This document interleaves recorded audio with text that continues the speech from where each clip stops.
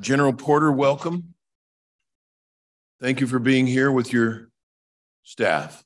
Hey, thank you, Mr. Chairman. Appreciate it very much. Honored to be here.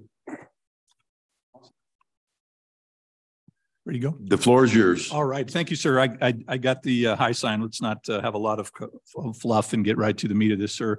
I think I'll just start with a couple of quick updates and then sort of set the stage, and I'll turn it over to Mr. Shope to go through our 4 exceptions. Very quickly, appreciate all the support from this body and our legislature on the skilled nursing. Appreciate everybody that was attended the grand opening of this last summer. That meant a great deal to our veterans, and it certainly wouldn't have happened without this body's support. So thank you very much for that. You know, I will continue to tell you that the Wyoming Military Department remains very busy. The governor, myself, and a few of our staff over Thanksgiving had a chance to go to Tunisia, our partnership country, met with the Prime Minister and some of the ministers of Interior, Education, Agriculture, and Defense to see how we can further that partnership. And then we slid over into Kuwait and had an opportunity to spend Thanksgiving with some of our soldiers that were deployed there.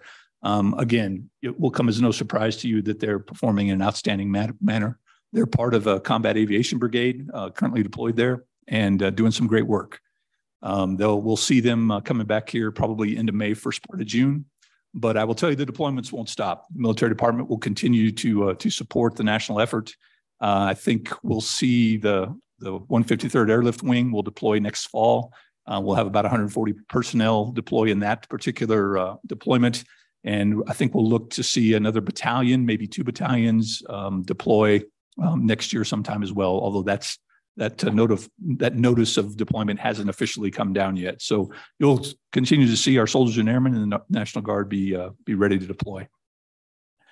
As sort of a scene setter of our exception requests and what you'll see in some of our bills that come forward during this legislative session, assuming that they get there, is this discussion about strength and recruiting in the military department.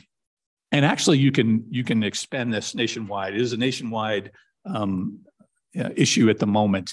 I provided a set of slides to you just to sort of, I said, set the scene for you. As you can see, 2018, 2019, we really started to increase strength. Starting in 2020, the Army National Guard was at about 100% strength, doing very well. The Air National Guard had an increase of about 3 to 4% over that year. Really good, solid growth of what we needed to do. My goal is to be at 102% strength. If we look at the fight that we have coming next to us, be a peer or a peer plus competitor, we're not going to be able to use the same mobilization methods that we used before. Before, since we were kind of going out piecemeal, I was able to cross-level, or we were able to cross-level across the units and able to send full units out. I'm afraid if this next fight goes, we're going to have to send everybody that can go, and we're not going to have the luxury of cross-leveling across the formations. We'll have to be able to support the president's actions, and we'll also have to be able to support the governor here in the state, because frankly, I don't believe that we'll be uncontested here in the homeland if we go against a peer competitor. So we'll have to have personnel to be able to do that as well. So I'm very serious about my goal to achieve 102% strength, because I think we're absolutely going to need it in order for us to perform our missions. So 2020 hit, COVID started to happen, and the mandate came down. And certainly in Wyoming, those of you are very well aware that that wasn't well received, and that also it exhibited itself in our ranks. Soldiers and airmen didn't want to. Many of them, let me say that, many of them did not want to. 90% of our force is vaccinated. Most of the soldiers and airmen did get their vaccinations, but we certainly had a few that did not. Right now, I tell you, there's 54 soldiers that are hard-nosed. I will not take the vaccination. There's 54 religious accommodations on the Army side that are going through. There's about 22 hard-nosed on the air side, and 50 and change religious, 52 religious accommodations that are going through. If those were to be denied and those soldiers and airmen get out, it's really going to impact strength significantly. You couple the COVID mandate with a general sense across, particularly in Wyoming, where Most of our residents are not fond of the current administration. You know, frankly, I'm not telling you anything that you don't know. That trickles down into some of our parents and influencers recommend that they don't join the military because of that. And then and then just the fact there's a lot of competition out there in that space of trying to get talent, just like everybody else is getting. So it really has put a significant decline on our strength. And this is actually felt nationwide now. Both Army, the Air Force, the Department of Defense in total have come to the realization that they're going to have to do something different. They're a little slow to it. And what you'll see today in the legislation, you'll see most of our asks are targeted either recruiting more soldiers and airmen or retaining those that we have. And that's the purpose behind what we're going to be talking about today, by and large. Before I turn it over to Mr. Shope to kind of run through our short list of exceptions, is there any questions that I can answer along those lines before we go? Any questions about the introduction before we get into the supplementals? Senator Salazar. Okay. What we're trying to do is make sure you have the time to get through your supplementals, and then we circle back for questions. First on the supplementals, and then just generally. Yes, sir. Sounds good. Generally general. Yes, sir. Okay. I generally have it. Yes, sir. All right. Let me turn it over to Mr. Shope, our Deputy Director, and he'll walk through the supplemental requests. Good afternoon, Mr. Chairman. So I'd like to start out on page 8 and just briefly go through the priority list. We will brief in the priority list with the Challenge Academy request last. And then if time permits, we'd also like to have a fifth item of discussion of a previous appropriation. And with that, I'll just jump right into our recruiting and marketing request, priority number 1 on page 17. This request is for $172,500. And it is focused at several areas of recruitment, and you can see those items under A, and that's local billboards, movie theater advertising, Sword and Shield branded advertising material, event registration, and hosting events to publicize knowledge and operation of the military department. And so with that, I really have no further explanation unless there are questions. Representative Larson. Movie theater advertising? Mr. Chairman. Is that? Please, General. Yes, sir. That's some of our smaller towns. One of the vectors that we talked about, but frankly, a lot of this, as we recognized in the pre-brief, we're really going to be focused more in terms of TikTok, Instagram, those kind of places. Right now, the federal government doesn't allow us to use TikTok because the servers are in China and there's a prohibition to do that. So I can't do it with any federal funds right now. That's why we're asking for some from state funds. As just to broaden that concept, that's really the discussion here in Wyoming. Most of the recruiting at the 2 service levels in the Army and the Air Force are done through a national contract. And they are really focused in their centers of influence and where they get the most of their enlistments. Wyoming is not one of those. So on the first, I have to do something, I think, to change the math to get more recruits into the Wyoming Guard. And they're frankly not going to help me that much. And so we're going to try to tailor it more towards Wyoming, serving the Wyoming way and that theme. So you see the billboards. I think there's a question on that too. Although I will tell you, every time I go down I-80 and I see the Marine billboards up there, it always makes me mad that, hey, that should be us. We should be advertising ourselves. So there's a lot of different things that I think we're going to try here to see what we get the return on investment on and see what becomes effective for us. Follow on. Please hang on a minute. Representative Walters and then Representative Schwartz. Thank you. Following up on that, have you done any research to see what the results are of your advertising campaigns to know which ones are the effective ones?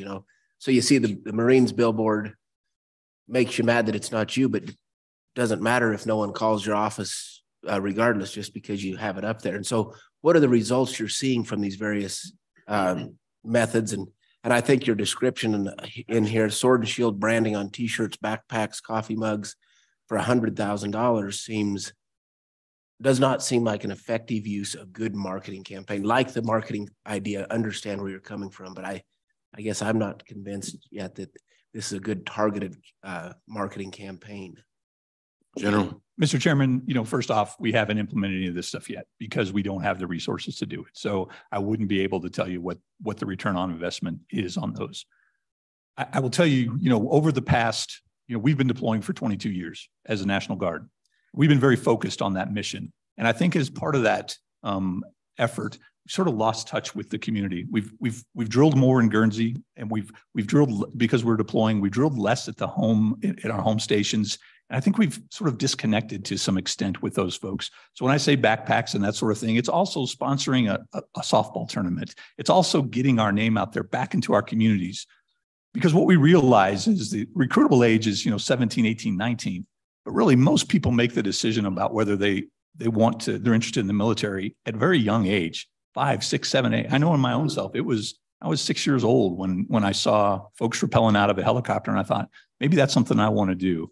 So we're putting some more investment and thought into that, which I will tell you the national level hasn't done yet. So if to get after it, if I can give you a much more detailed marketing plan, I think by the time if we want to do that, but we haven't done it yet because we haven't had the money to do it. Representative Schwartz and then Representative Sherwood. Thank you, Mr. Chairman. So, General, it's good to see you again and See you, sir. in the flesh instead of an 0700 Zoom. Yes, sir. So we talked somewhat about the advertising yesterday, but when you mentioned the Marine Corps billboard, I'm wondering, do you have data that shows what recruitment to the other parts of the military are in Wyoming? And can we have any sense of what their advertising campaigns are and how effective they are? General. Mr. Chairman, we do have a sense of who goes, Marines. Wyoming National Guard owns about 40% of the market share of the DoD market. So we're doing pretty well in the market share. So that means that for 4 out of every 10 folks that are across the Department of Defense, they come to the Guard. Marines are probably the biggest competition in places like Cody, to some extent, Campbell County and Gillette. They have a pretty strong foothold there. Why they're successful, I don't have data to tell you why their recruiting campaign is, except the Marines particularly call to a particular type of individual and culture. And I just think that they're found there. Please. So do we know if they're having similar recruiting reductions as the National Guard is? Mr. Chairman. Please. Representative Schwartz, yes, it is a nationwide problem right now. Representative Sherwood and then Senator Salazar. Thank you. Hopefully this is a resource to support this conversation. The University of Wyoming has a very robust communication and journalism department. If you haven't already, to reach out to Cindy Price Schultz, who is the supervisor of internships there. I'm happy to give you her contact information. They have done incredible work for different nonprofits and organizations in Laramie in developing marketing strategies and then helping measure those. Thank you. Senator Salazar. Thank you, Mr. Chairman. Yeah, I just want to, I totally agree with you, General, with regard to recruitment. When I come home, my 14-year-old wants a mug, and he wants the National Guard mug, and those chains and things, and it makes young people think. But isn't our greatest recruitment tool other soldiers? Word of mouth. I know that's what that I see all the time happening. And then I'll finally just anecdotally, when I saw Top Gun, I went to a recruitment station. Yes, sir. General. Mr. Chairman, yes, sir. I agree. We're still finding that the top 2 reasons people join is service and education. Those are the top 2 reasons that so we can't ignore that as we continue on. Thank you, sir. Representative Zwanitzer. Thank you, Mr. Chairman. General, could you tell me how much or how many or what percentage of your personnel comes from out of the Wyoming boundaries? And then I may have a follow-up. Senator, Mr. Chairman, Representative Zwanitzer, I probably couldn't. I tell you, it's a little higher on the Air Guard side because of what we do. Probably, say, Chris, 20%. Yeah, closer to 30% on the Air Guard side because of the aircraft mission. The Army's a little less, probably 15%, but I'll get you the exact number, sir. Follow up, please. And then for this exception, is that money planning on being used in the state of Wyoming, or are you looking of going out of the state because, you know, the pickings are a little better there? Yeah. Mr. Chairman, Please. Representative Wanted, it's definitely in the state of Wyoming. I really have a lot of help from the services outside of the state. It's within the state, and trying to get that, you know, people still, I met a person yesterday that didn't realize that the National Guard deployed overseas. And I gotta get that information out to the folks out there. And that's my job here within the boundaries of the state. Thank you. Bit of housekeeping. Originally you were scheduled 1 to 2. Now it's 12:30 to 1:30, and you got 40 minutes and 3 more requests. Anything else on the advertising before we move on? Please, General, proceed. Mr. Chairman, on page 18, I want to point out the governor's recommendation for this request. This is a biennial amount that we need to jumpstart this program, and it is not to be biennialized for the 25 biennium. The next request, Mr. Chairman, is on page 21, and this is our educational assistance for tuition and fees for in-state higher education, $250,000 request. If you remember, during the biennial appropriation, we increased the amount by 400,000. And so this is an additional 275,000 for the entire biennium. And the amount has went up after a decade of a few reductions. The amount has went up because our recruiters are significantly pushing the education amounts because of the restrictions on the GI Bill at the federal level. They're pushing this education tuition and fees significantly, and our forces, you know, and they're recruiting younger folks that are just beginning to get into their higher education. So it's being used significantly more. So this is, they can take advantage of this while in the Guard, not after discharge. Right. Okay. Questions, comments, the panel on this supplemental request? All right, please proceed. Mr. Chairman, to complete this one on page 22, the governor has recommended approval of this 275,000. And again, this is a biennial amount added to what we currently have and is not to be biennialized in the 25 biennium. Right. Next request, Mr. Chairman, I'd like to go to page 29. This is our Civil Air Patrol request. During budget reductions, we defunded the Civil Air Patrol and even though we knew it at the time, it was a lower priority, but it is a significant detriment to not have these funds for our Civil Air Patrol in virtually every category. And you can see those object code categories there, from equipment repair and maintenance, a little bit of travel, a little bit of airplane maintenance, which is primarily the responsibility of their federal budget, education supplies for the youth to recruit these pilots, repair and maintenance supplies for the aircraft, as well as the real property rental, which is a significant amount because we house all 5 of those in hangars to keep them ready to launch if we have an issue. And so that's the minimum that we believe that we need.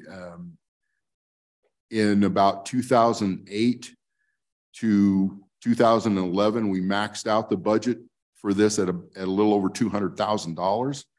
And that's when we know times were good. We had a lot of pilots that were getting training time because of the fuel that we could provide with these funds, and as well as recruiting the youth.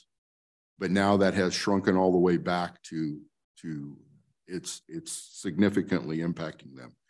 And then I'd like to further go on to page 30, and the governor has recommended this request, and this is an amount that would be biennialized up to 90,000, twice the amount for the next biennium. Representative Schwartz. Thank you, Mr. Chairman. And I don't usually do comments, but this will fall into that category.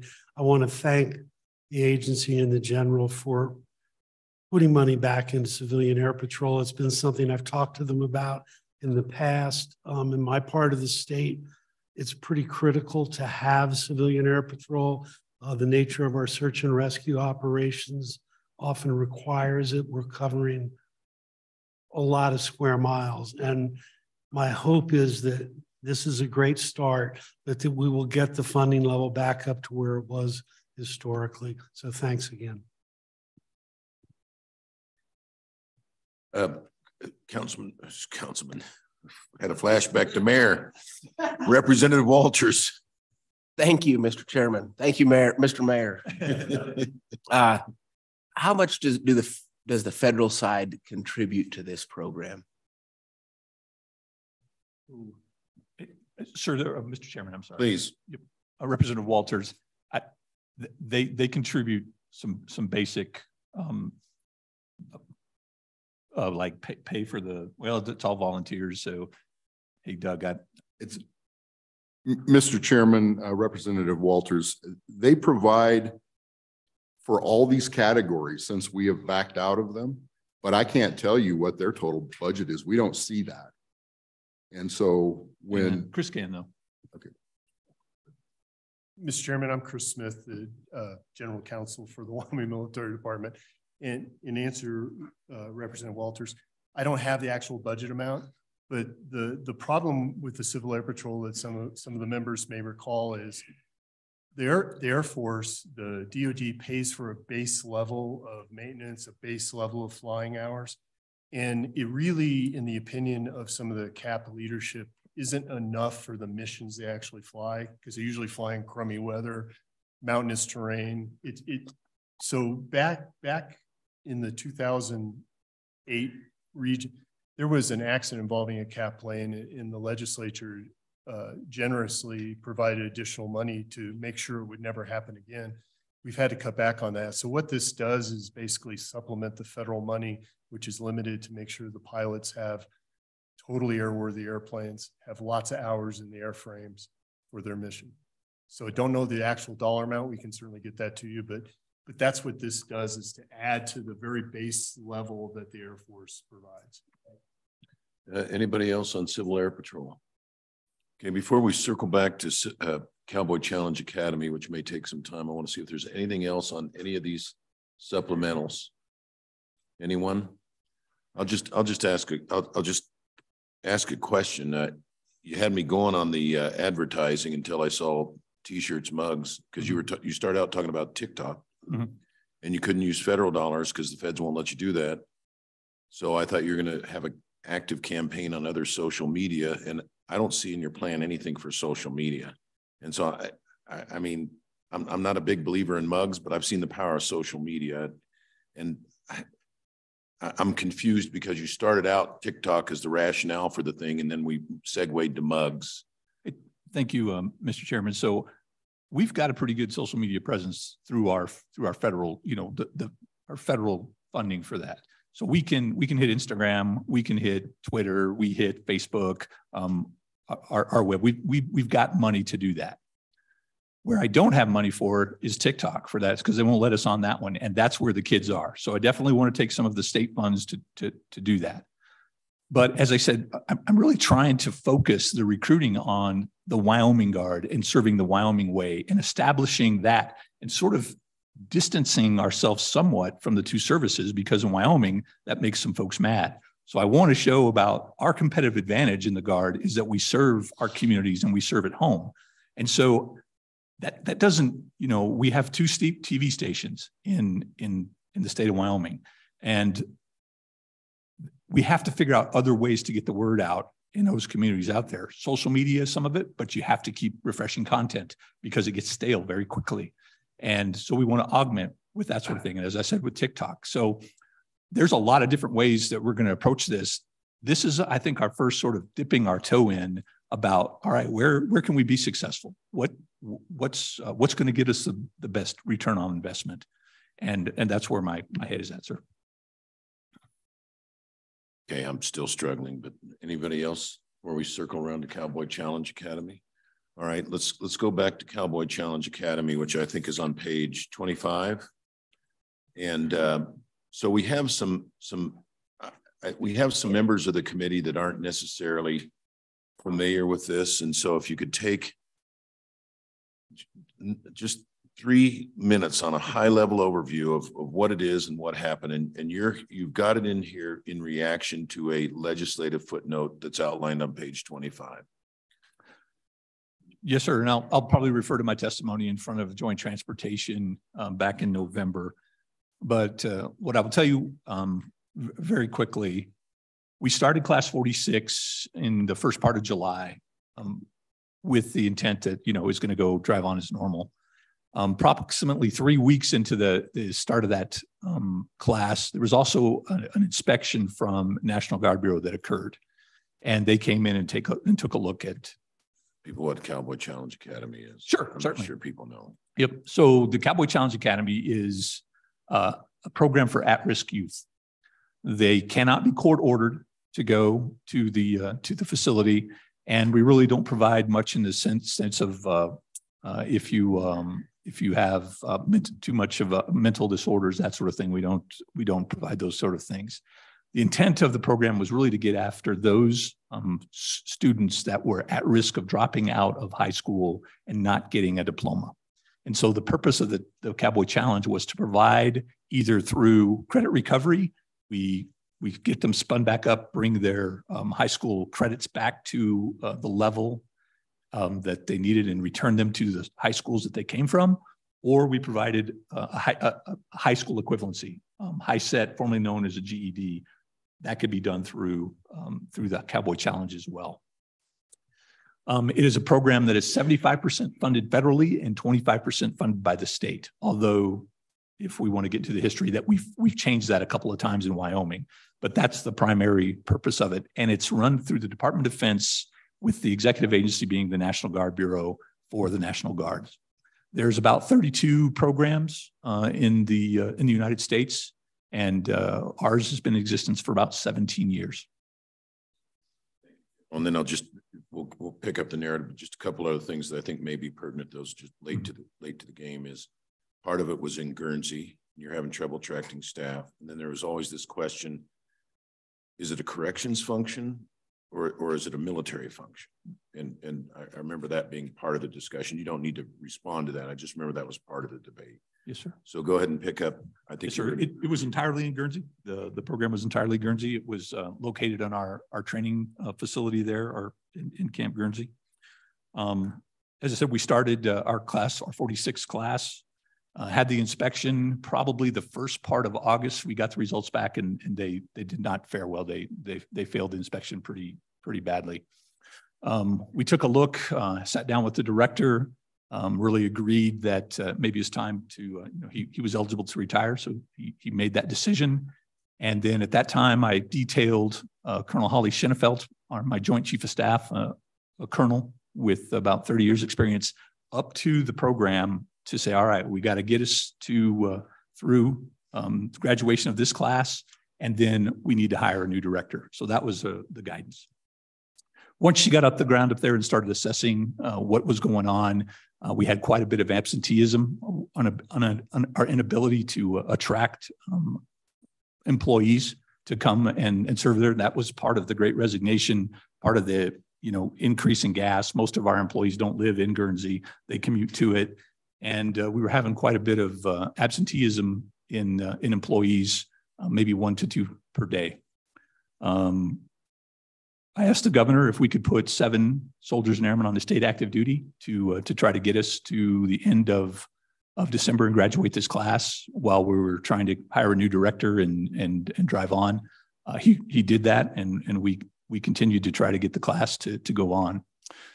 At that time, though, we continued to lose employees, whether it was Family Medical Leave Act, disciplinary actions, and those kind of things, and we could not replenish them in time. It takes a little bit of time to train somebody to come on at-risk youth.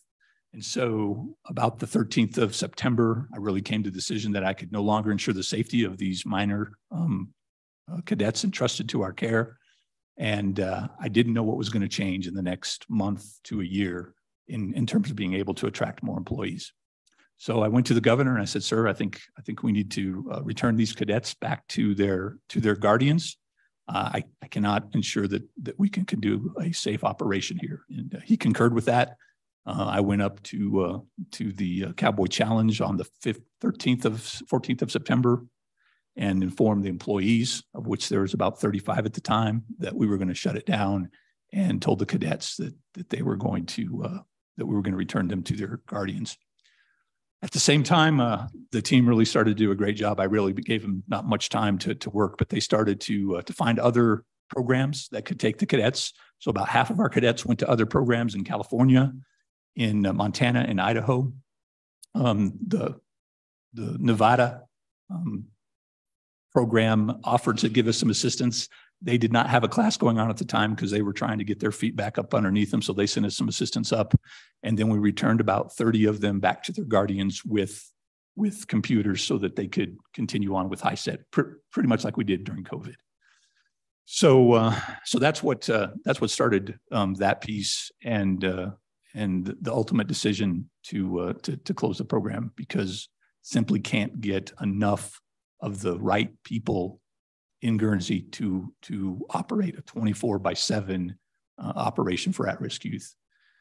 It's fairly complex. You know, it is a no contact facility, which means you cannot, they're there voluntarily. It's voluntarily there. You cannot put your hands on them. You cannot restrain them. You cannot keep them from going anywhere. If they want to walk away and leave, they can do that. Unfortunately, they're in our care. So our TTP, or our tactic, is we send a cadre person after them while they're walking, while they're leaving. We try to get a counselor with them, and it doesn't take too many runners before you don't have any more people. And so it was just that continued realization that we just don't have enough people to do it safely. And that's what led to that decision. Representative, go ahead. Thank you. Major General Porter, thanks for coming in today. So I fully understand the need to relocate these students, and I'm glad you're able to relocate a lot of them and successfully do that. I understand our financial responsibility for paying for those students. My question for you is, going forward, will you be recruiting more students or will this financial responsibility end when these students graduate? Mr. Chairman. Please. Sir, at least for this next class, we have about 22 Wyoming kids that Nevada has agreed to take in this next class, free of no 25% match for that. If we were to, and we thought that we obligate, because we had recruited those families before, and so we thought we had an obligation to continue to service them. If we decide to continue with a longer term relationship, we would have to make the decision to fund 25% match and then whatever else it took. So, but if we decide not to, then we would know that. There is a 1-year follow on from the we have a 22-week resident phase, and then there's a 1-year mentoring phase after that. You'll see that's part of the continued expense is for class 45 and 46. We feel that we still need to provide that mentoring to them for that year program afterwards when it's done. Follow on, please. Thank you.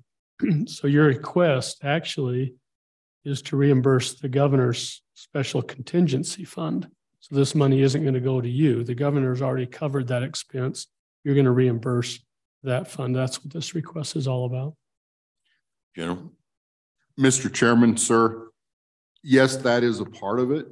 But again, we use the governor's special contingency fund because we didn't have the authority to move money from our 100 series, where the bulk of the appropriation is, to the 900 series to pay for those other states. And so at this stage, we've already paid Idaho and Montana. We have yet to pay the $196,000 due to California, but we anticipate doing that very shortly. And we just did not have the ability to make any of those payments, as well as we determined we didn't know, in addition to personnel funds, the other expenses that we would incur in closing this program at Guernsey. And so for the balance of the biennium, we're requesting to gain that authority to use the 100 series, move it to 200 and 900 series, and complete the program through the end of the biennium, June 30th of 24. That's on my phone. It's on my watch. Representative Larson. So, General, I'm a little confused and would appreciate some clarification, because over the past few bienniums, since being in the legislature, when we've had conversations about the Cowboy Challenge, we always was under it's funded majority by federal funds, and we had kids from other states participate in the program. And we inquired multiple times, well, can we charge those states for those kids? And was told, no, we can't do that. And so we've never, and you can correct me if I've got that wrong. And so we always funded it with state dollars, but we always kind of said, you know, we're putting state funds into here to educate other kids. But now with this, I see that we are doing it. So correct my misunderstanding. Maybe I'm just flat wrong. Please. Mr. Chairman, Representative Larson. So there's the nuance there that I think we ought to clear up. So we have to, we are mandated by the National Guard Bureau to have a certain level of cadets participating in the program. So the target for us is 100. Each class is what they're trying to do. So we try to get, that's our thing. We try to get to that level. If we take a student or a cadet from another state, we can ask the state if they want to pay for it, but they don't have to. And most of them don't, if they don't have a program, they don't have a mechanism to do it. So we don't pursue that very far, because their attendance helps us meet those thresholds. So that's sort of the nuance. We have asked in the past, but most states say, no, we're not going to do this. And we have gone ahead and accepted it because we get most of our funding from the feds on the 75%, and it helps us reach that floor. I will tell you, we don't deny Wyoming kids first. I mean, that all our Wyoming kids take the priority of that. We only accept out-of-state kids when we need to reach that threshold. Does that make sense? It does clarify. What was confusing me is now that we're reimbursing other states for our kids to be there when we've not required that from other states when their kids come here. Yes, sir. Mr. Chairman, to further elaborate on that, the 3 states that we have sent kids to would not do it without the state money, because, well, I think 2 of them have legislation that they cannot accept kids and pay for them from out of state. And so we had to pay the 25% in order to get them to accept the kids into their programs. They wanted them, but they couldn't legally bring them. Anything else on Cowboy Challenge Academy? I've got a couple of questions. It is a military program. Are there states where it falls under the Department of Corrections instead of the military? Mr. Chairman, I believe it is always, I'm not aware of any state that has it under corrections. It's always part of the National Guard, although I believe there are some states that completely contract that program out. It's under the executive agency of the National Guard in that state. So it started out as, if I understand, it started out as kind of a boot camp concept, but eventually you've got to have teachers and mentors. It takes a different flavor than just a boot camp. Yes, sir. It's always been, Mr. Chairman, it's always been the focus has always been to try to get those young men and women a high school equivalency, a diploma. And what we believe and what the program is based around is sort of a military culture. And that's where it came from, is provide a little bit more discipline, provide a little bit more structure, and throw in the teachers on top of that to get them to the high school equivalency. But it's been its focus the whole time is getting that high school diploma. And is it even a vehicle for recruitment, or the fact that they've been in trouble knocks them out of consideration? The reason I ask is back in the day, young men got in trouble, they'd say, well, sign up for the Army and, charge it. That doesn't happen anymore. They don't want anybody with a record now. Yes, sir. Mr. Chairman, that's true. I will say we do get recruits to come through there because it's voluntarily and it can't be court ordered. There's generally not anything in their background that prevents them, although there's some that have taken medications that would prevent them to do it. But we would probably get between 11 and 12% of the folks would be interested in joining the military writ large, National Guard, or some other DOD entity. We actually would prefer that they go active duty because that takes them out of the environment that they came from. And that's actually often a good way forward for them is, Okay. is Representative Larson. Okay. Thank you. Anyone else? Anything else for the military? Who am I missing? I'm sorry, Representative Zwanitzer. Please. Thank you, Mr. Chairman. Just a question, and it relates to table 18. It doesn't have to do necessarily with what we're speaking about. Page? The table on page 18. Page 18, right? Oh, change that to 26, excuse me. Oops. And there's just $1 difference in there. And by $1, I mean $1 that was taken from, I guess, equipment and put into utilities. Mr. And Chairman. maybe Mr. Hibbert. Kevin. IBARS functions in the nature of if you have a supplemental request, then it opens that unit up for the budget book. We open that unit up by just transferring that $1 so that we could put the footnote in there for the Youth Challenge Academy. But that clearly shows that they're paying attention. We told you that, I think we said previously that this committee has an appetite for details. So there we go. Anything else for the military department?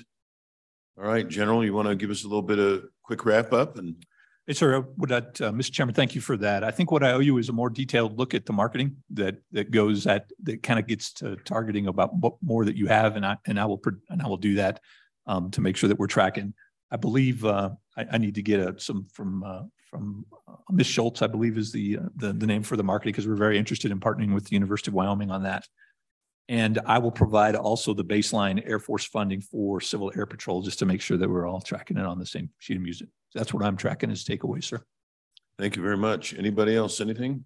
Yeah. Thank you very much, and Merry Hey, sir, Christmas. I do have one more if it pleases. Okay, please. Doug, if you would talk that one very quickly. So, Mr. Chairman, footnote number 2 in our current budget, as well as 3, but footnote number 2 provided $500,000 one-time money for maintenance to the Air National Guard. Because of the way that the Air National Guard is funded, we cannot accept those funds to perform maintenance on the buildings that are required to be repaired with 100% federal money, which is unlike the Army Guard, which are on state property and a state responsibility. So we pay a portion depending on which facility we're talking about, but like a regular readiness center or armory around the state are 50-50. And so we would just like to let you know that we can't use the $500,000 for the Air Guard, and our intent would be to B11 that for the same purpose to the Army Guard budget. So footnote number 3 is $500,000 to the Army Guard budget. So, you know, that hearing that explanation reminds me of my father being trained as a cryptographer in World War II and being shipped to India to be a cook. Go ahead, Mr. Co-Chairman. Thank you. So Don, I think we need to refresh on what, was that a typo or, but the question is, why would we move it to the Army Guard? Because we're already funding the Army Guard at some components of it, and that's just additional dollars. And if you need additional dollars, that ought to come in your regular budget request, not just in a transfer for a supplemental dollar. Mr. Chairman, I'm trying to remember back. The Joint Appropriations Committee, I think, was very interested in helping us out in the maintenance work last year, and that's how it came out, was on those two sides. I just wanted to let you know that we weren't able to spend it on the Air Guard side. I didn't want you to think we didn't need it. It's just we have no mechanism to spend it. Obviously, we have a requirement on the Army side if you wanted to approve a B11. If not, I understand, sir. But just understand it'll revert, and it's not because we don't want it. We just cannot spend it. It wouldn't be to us. I guess to my approve point a is B11. we funded the Army Guard for what you requested, and we presume that when you asked for that, that was enough money to fund the Army Guard, or matching dollars that we did for it. Do you have an extra need over and above what you presented last year, or is there a reason to do it immediately? I mean, this supplemental budgets are for immediate needs that you need to take care of right away, not just add from one pot to the other. So yes, sir. General. Mr. Chairman, again, sir, if I recall correctly, it wasn't quite to the level of maintenance that we requested. It was what the joint appropriations could do at that particular time. I will tell you, I can certainly spend it. We can certainly spend it. It's not a dire need, sir. How much do we fund did we fund the Army Guard? Mr. Chairman, it's the same amount. It was 5 and 5. So, well, essentially we're doubling on what your request would be by doing. I'm sorry, sir. We didn't have a request. So you didn't have on the Army Guard side. Is that right? Do you mean there wasn't a request in the supplemental, or there was never a request? Mr. Chairman, there was not a specific request. The discussion has been ongoing and continued during last session on the need for maintenance funding. And so that was the outcome of the discussion, not a request for an appropriation. So how much do we fund now for the Army Guard for maintenance? Don, do we have that number? Several $1 million. That's what I thought, yeah. Yeah, we're not going to get that. Mr. Chairman. Go ahead. Thank you, Mr. Chairman. To restate what I think Mr. Shope just said is that we had a discussion, they had a discussion, the military department with this committee, and this committee generously said we will do 500,000 Army Guard, 500,000 Air Guard for maintenance. It was not a request you brought to us. It was a discussion point you brought to us. We made the decision for 500 to each. Now you're saying in the Air Guard, you cannot spend it due to federal restrictions, et cetera, and you would desire to convert that over to the Army Guard. And then my question would be, can we somewhat backdoor this back to the Army to where some of those facilities still get the maintenance we're trying to do, just do it through the Air Guard side of the budgets? So, Mr. Chairman, Representative Walters, to back up a little further, we did have a request in our biennial budget with a footnote to allow us to use major maintenance funds for routine maintenance.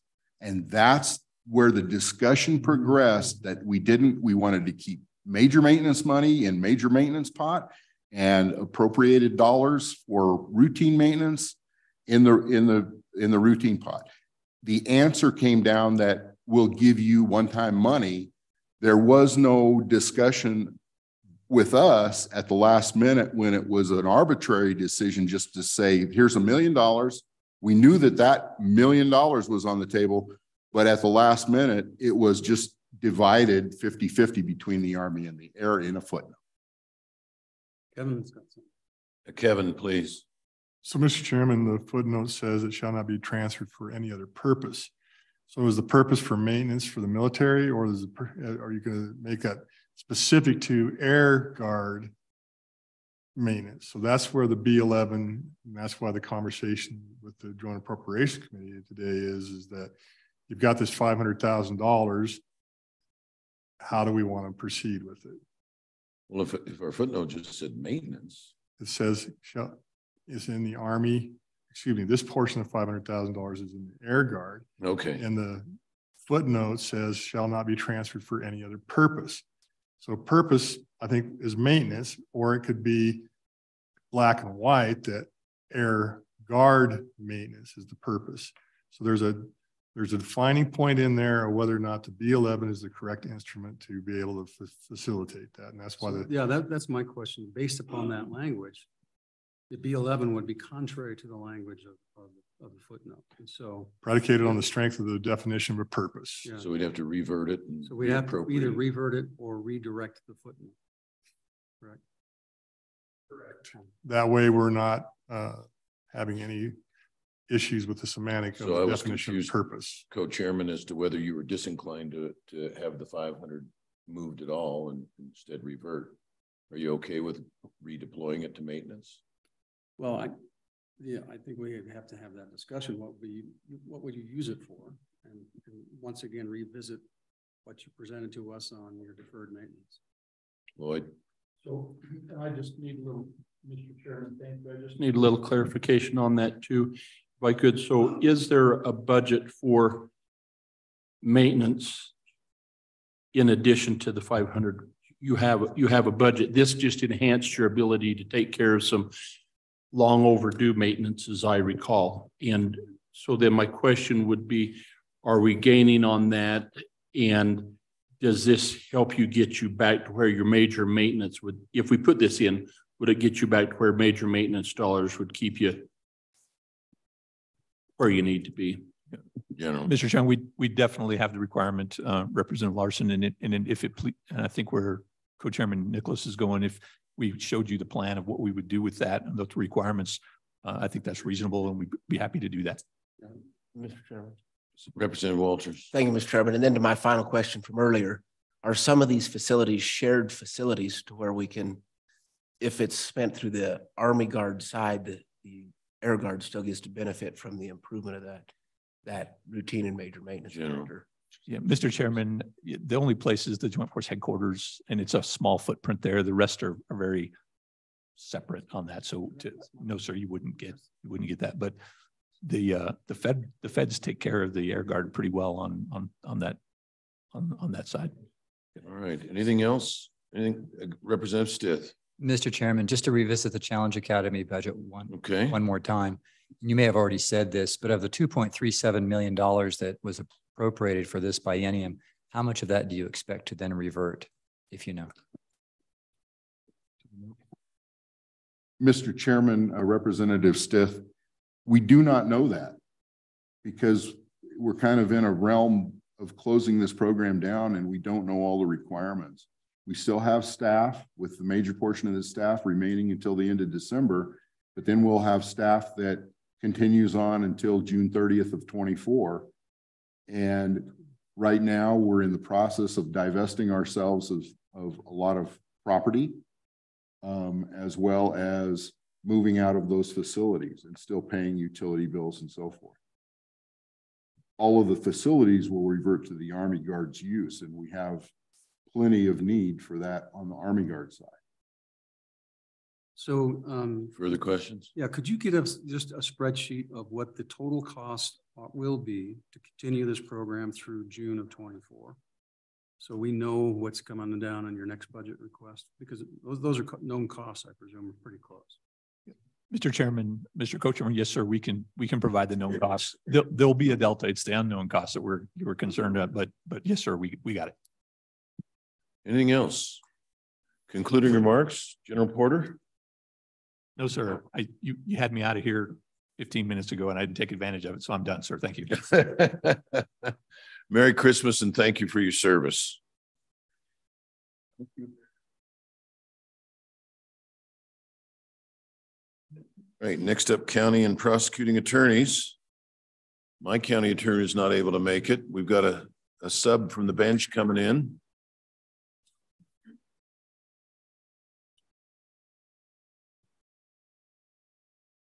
I just can't remember who Tucker Ruby's sub is. Is that you? All right, welcome. Any place that looks comfortable and accommodating.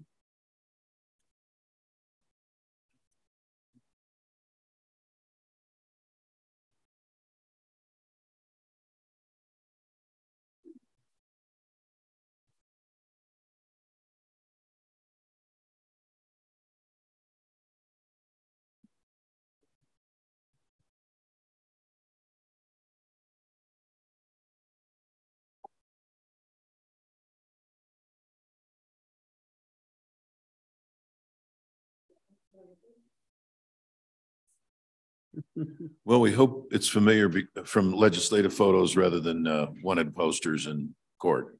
Well, oh, of course, you can always, Bob Nicholas spends a lot of time in court. I hasten to add he's a lawyer. It's not for any other reason. That is actually this together with the state.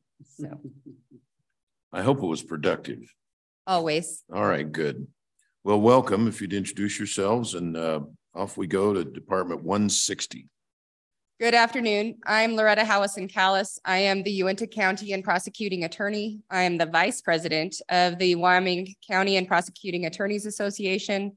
As you've noted, I am here instead of Johnson County Attorney Tucker Ruby, who is the president of our association. And you are most commonly, I think, used to addressing Joe Barron, the Crook County Attorney. I am here today to discuss with you our supplemental budget request for budget 160. In relation to matters, I believe that paperwork has been already provided to you.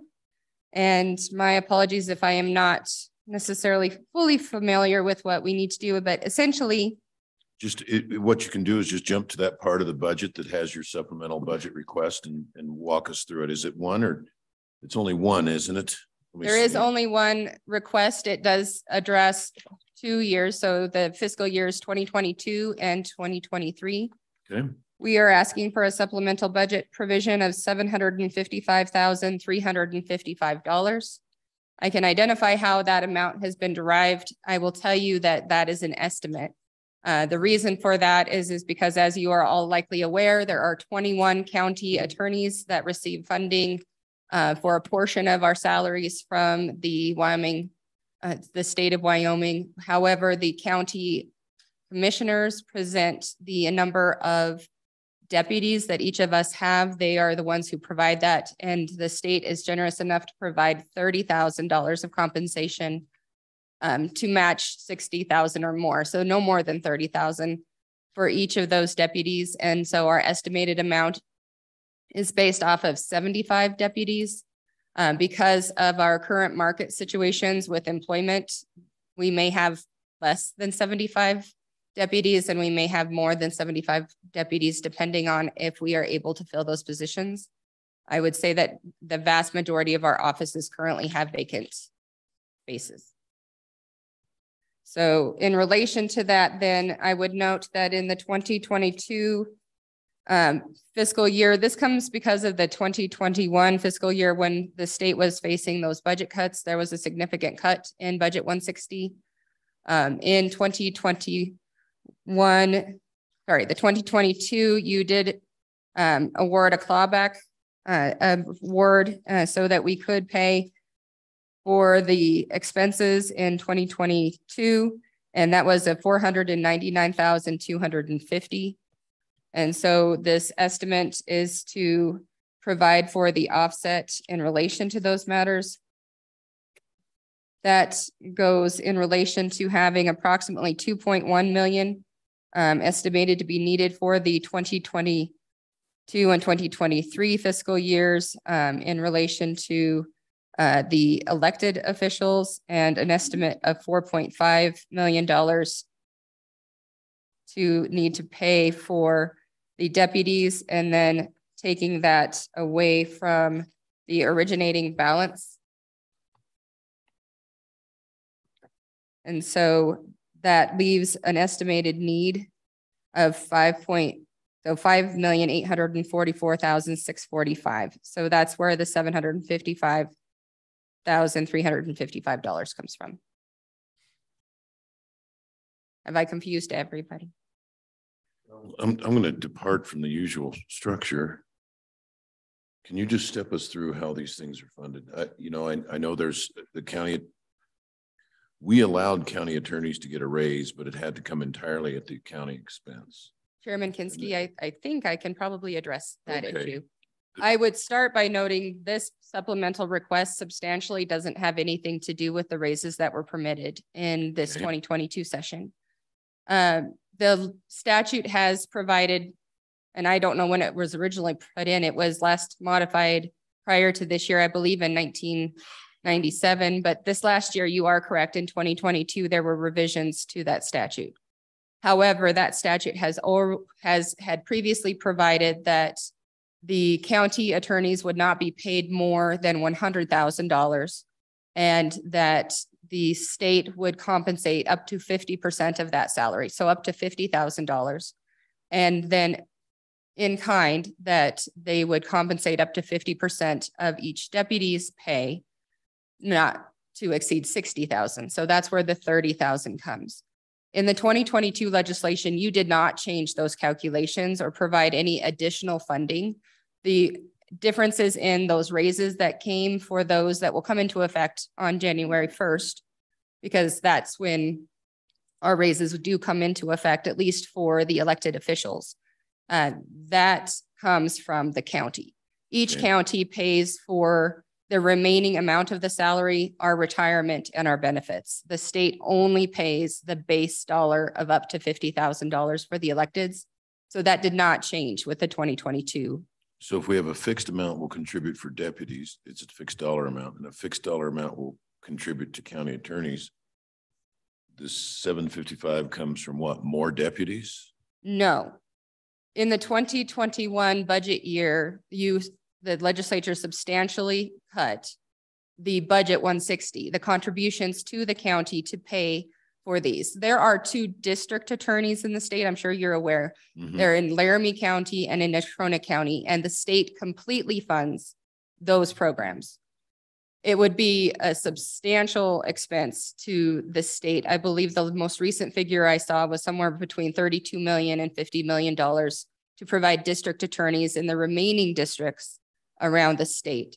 But instead, what has long been standing is that we have this budget 160 that the counties provide for us, and we have county officials, and we have duties that are assigned by statute as county elected officials to the county itself.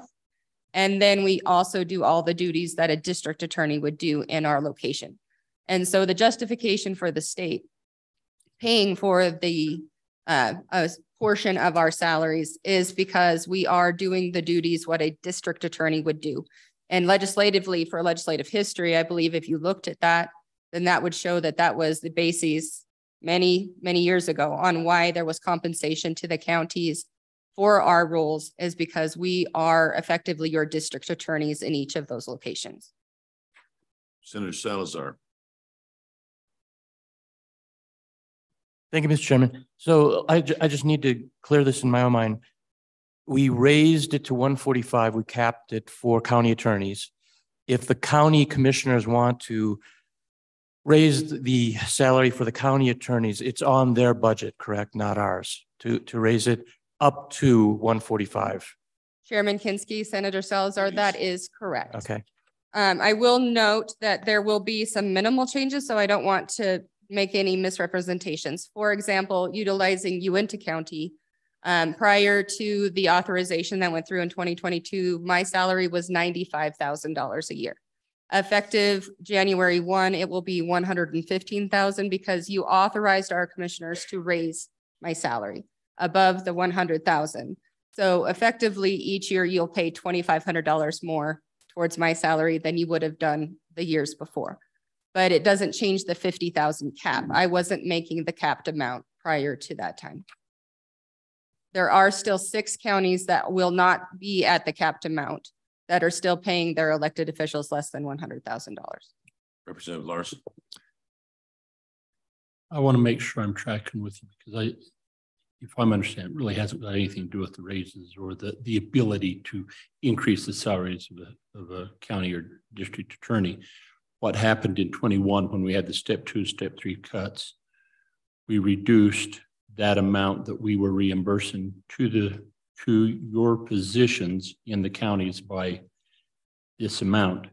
The counties, if I'm understanding correct, have the ability to also fund up to a percentage of what the state does.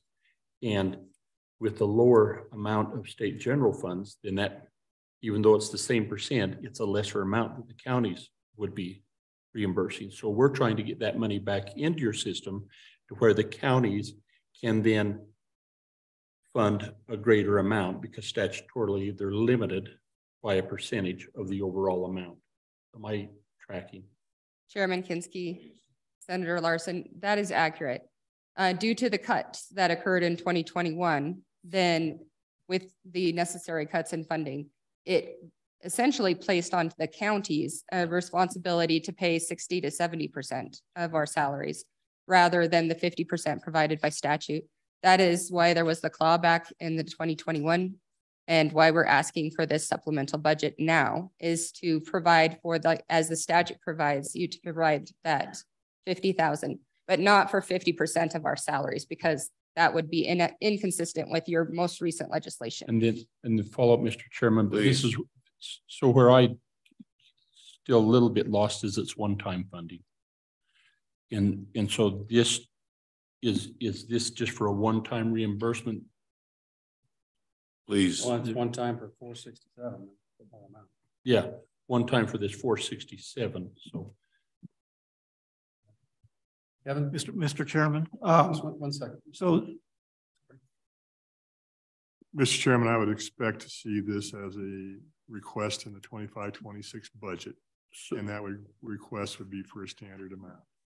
thank you, Mr. Chairman. So this just takes care of this standard budget need for this biennium. That's then correct. It'll move forward. Thank you. Got it. And Mr. Chairman, Senator or Representative Larson, I do want to make clear the supplemental request is 755. I think that the number you had was our number from last year's clawback. Okay, now I am confused. Mr. Chairman, their request is the 755 and the governor's approved the 467. So through the analysts of historical reversions, and naturally they float up and down with the one-time money and the reductions for the step 2. You'd expect that. And also the fact that not everybody across all the counties is being paid to the max. And then also in consideration with the fact that they experience vacancies and in relationship with the review with the AG's office, we determined that the 467 was the correct amount of money. Okay. For the Representative Henderson. Comments on the governor's calculation number. Representative Nicholas, I would note that in order to substantiate payment, my understanding is the clawback last year was what was necessary. And so that would reflect at least what was in place in that time frame. And that amount was 499,250. So that is reflective of the amount that was needed to pay for that. And that is a refund. So the counties, and somebody noted that the counties pay ahead, and then this refunds the counties for payments that they've already made. And so it respectfully, in relation to information, I believe the Wyoming County and Prosecuting Attorneys Association likely has a better idea of where those positions are, what positions are available. And so respectfully, I would note that we do believe that it is most likely the 755,355. Certainly if we are overestimating that, as you all know, that would revert back to state funds. Otherwise, we may be here next year when it's not a time when it would be most appropriately before you saying, again, a clawback legislation, because we don't have sufficient funds to pay for those matters. And that would unfairly fall onto the counties. Mr. Hibbard. Mr. Chairman, everything that was testified is correct. There's one small caveat. The effective immediate was in the past biennium, which was used, and then for this. So there's 2 bienniums that were addressed in that amount of money. On the clock. So yes. So we stick with our calculations. And we are sensitive and sympathetic. We'll have a budget request. We expect one for 25-26. And we'll have the ability to do math and do an effective immediate if something of that nature is necessary. Mr. Chairman. Please let's let her go, Ms. Callis, and then we'll come back to you, Representative Stith. Thank you, Chairman Kinski. And I'm not trying to debate anything. I certainly am not a numbers person. I'm a court person. I'll be the first person to tell you in front of a jury or otherwise. I don't do math. It's not my thing. But what I do know is to provide an example. In my office, when I came into office in 2008, I intentionally cut 2 deputies from my personnel because of funding issues. We operated off of those, but in the 2020 to 21 period, I had 8 months when I had 2 attorneys in my office, which is grossly understaffed for my office, but we did not have the availability to hire someone. So when you are looking at the numbers sometimes for these reimbursements, it's because our offices are grossly understaffed and grossly overworked. And so it doesn't show the actual need that is in our office. And for example, right now, I have 3 attorneys, thankfully, working. I do have an opening that I have had since the commissioners approved it, July 1 of this year. So I'm already working on 6 months that hypothetically we would be entitled to payback that I won't have that will be billed. And that's just 1 out of 21 counties that you have across the state. I have 195 active felonies that I personally am prosecuting right now.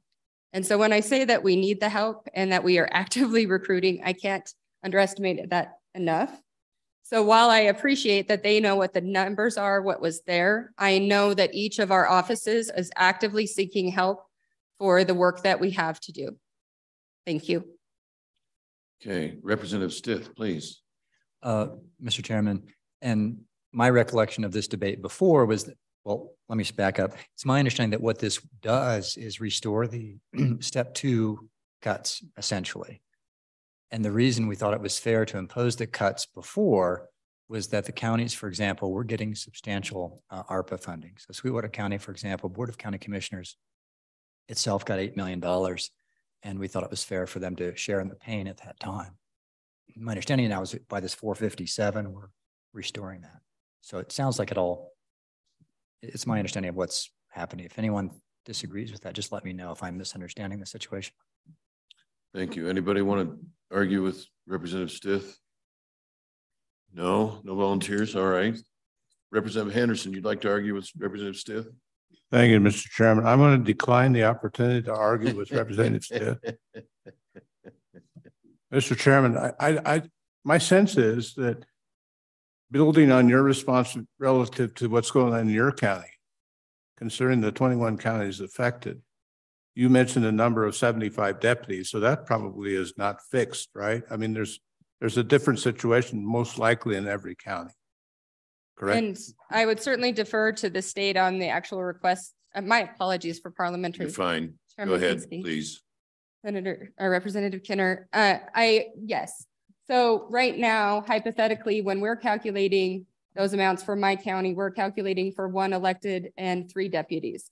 Other counties, Park County, I could probably sit here and open up the Wyoming State Bar website and show multiple counties that are actively recruiting and advertising for jobs. So when those 75 deputies are what should be a fully staffed facility. And so I anticipate those reimbursements are not being submitted in that way because we haven't been fully staffed for years. Okay. Anything else?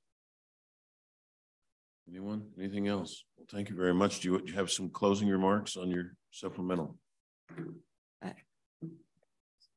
To the members of the committee, just thank you very much for allowing us to appear. I'm glad to have been able to drive over. The roads were actually quite nice, except for a little fog this morning on the western side of the state.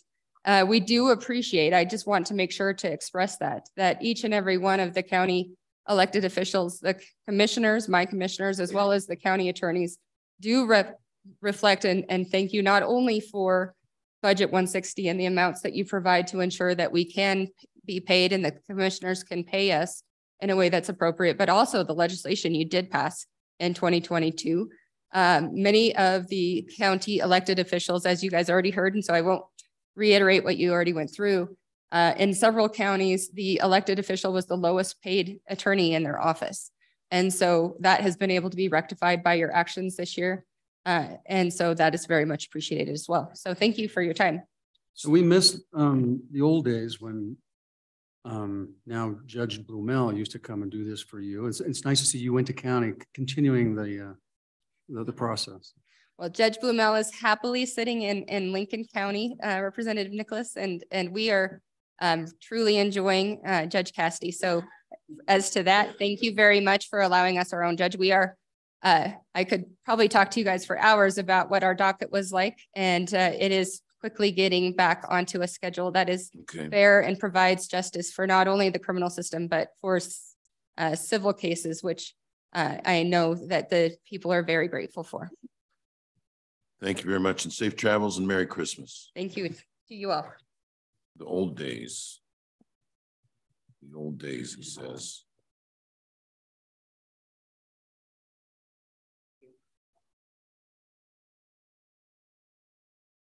the Attorney General here?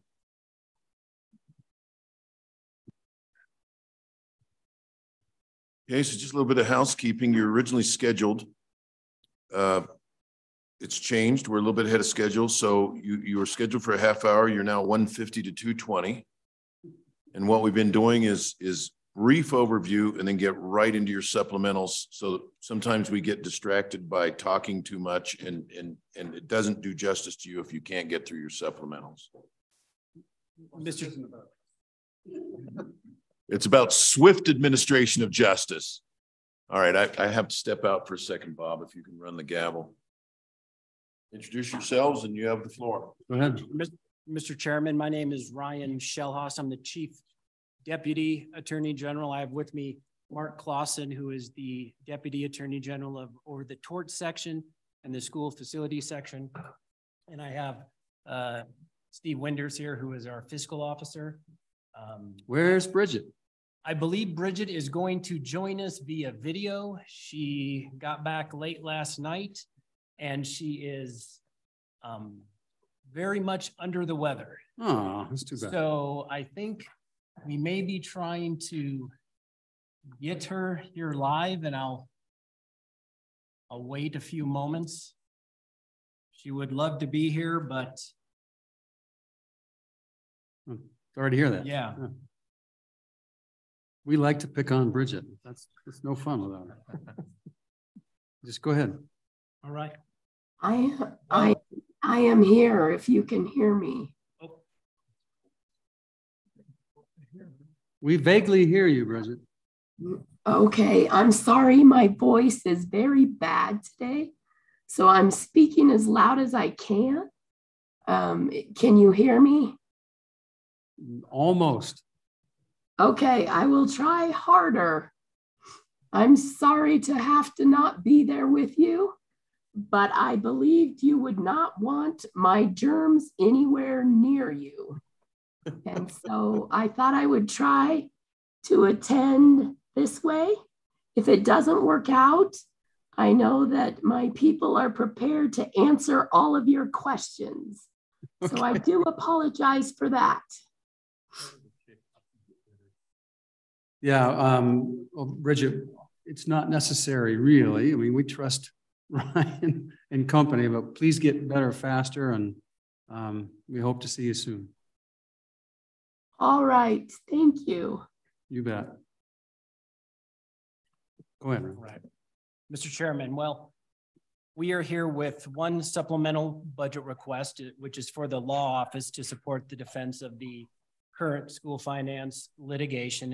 And as you can see in our supplemental request, it's for a total of $358,174, comprised of $250,000 in 900 series for contractual services, which could be made up of experts, maybe outside attorneys to help with our team, and then 108,000, roughly 108,000 in 100 series for an AWAC position, a paralegal position. And as we've stated in our documents, we believe this requested funding will allow our office to retain the assistance of outside counsel if necessary to assist our team, expert witnesses, and then for paralegal services in terms of an AWAC position. And so that is our sole supplemental request for the next, I guess, fiscal year to finish out this biennium for a total of $358,170. So Ryan, have you determined what you're going to do with the money yet? I mean, are you seeking legal counsel outside legal counsel? I presume you're going to get the paralegal regardless. And how much of the dollars of the 250 how are you dividing it up is my question. That's my first question.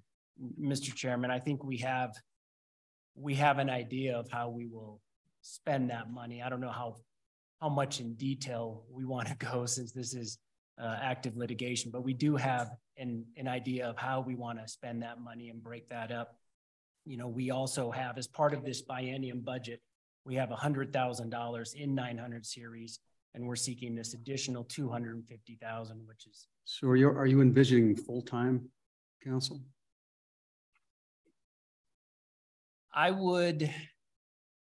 At this time, I would say no, because we do have a team of We have roughly 2.5 employees in our office. Mr. Clausen, another full-time attorney in school finance, and a full-time paralegal. So I would say we would not envision, full-time attorney. Give us a status. Have we have a ruling yet on the motion to dismiss? Mr. Chairman, yes, we received a ruling yesterday. I think it was filed on December 7th, and the court denied our motion to dismiss in part and granted it in part. They granted our motion in terms of they dismissed the punitive claim and the claim for attorney's fees. They denied our motion to dismiss as it relates to WEA standing to bring the action. Yeah. So now that they've denied your motion, so your answer is due. I believe our answer is due in 14 days from the 7th. Okay. So one of the things that I'd like you to work with LSO. I'd like to, on our SharePoint, I'd like to keep a copy of the pleadings. So every time there's a filing, it'll get posted to the Legislative Service Office. And so we can go to SharePoint and we can see the pleadings, and so we can keep a running understanding of what's going on, those of us who are interested in it. And then I don't know if you have developed a process, or you and Bridget, to report to either the LSO and or the legislature on as things progress. What I'm thinking is I'd like a monthly update as you progress on the pleadings that arrive and your commentary on it, and probably set up some type of informal meeting with council.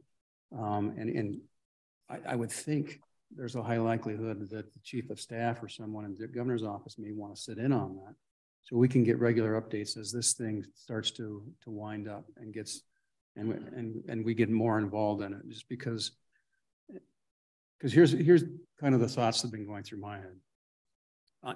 We're trying to decide as a legislature whether or not we're going to go outside and hire our own counsel. If a bunch of other school districts jump in on this, and all of a sudden you've got 3 or 4 or 5 or 6 lawyers you're battling, we want to make sure that the full gamut of the issues are being from all perspectives, because you're representing us, you're representing the governor, you're representing the state. But that's not, on occasion, there are times when we may actually have different theories of the case or different components of how we want to broach different issues.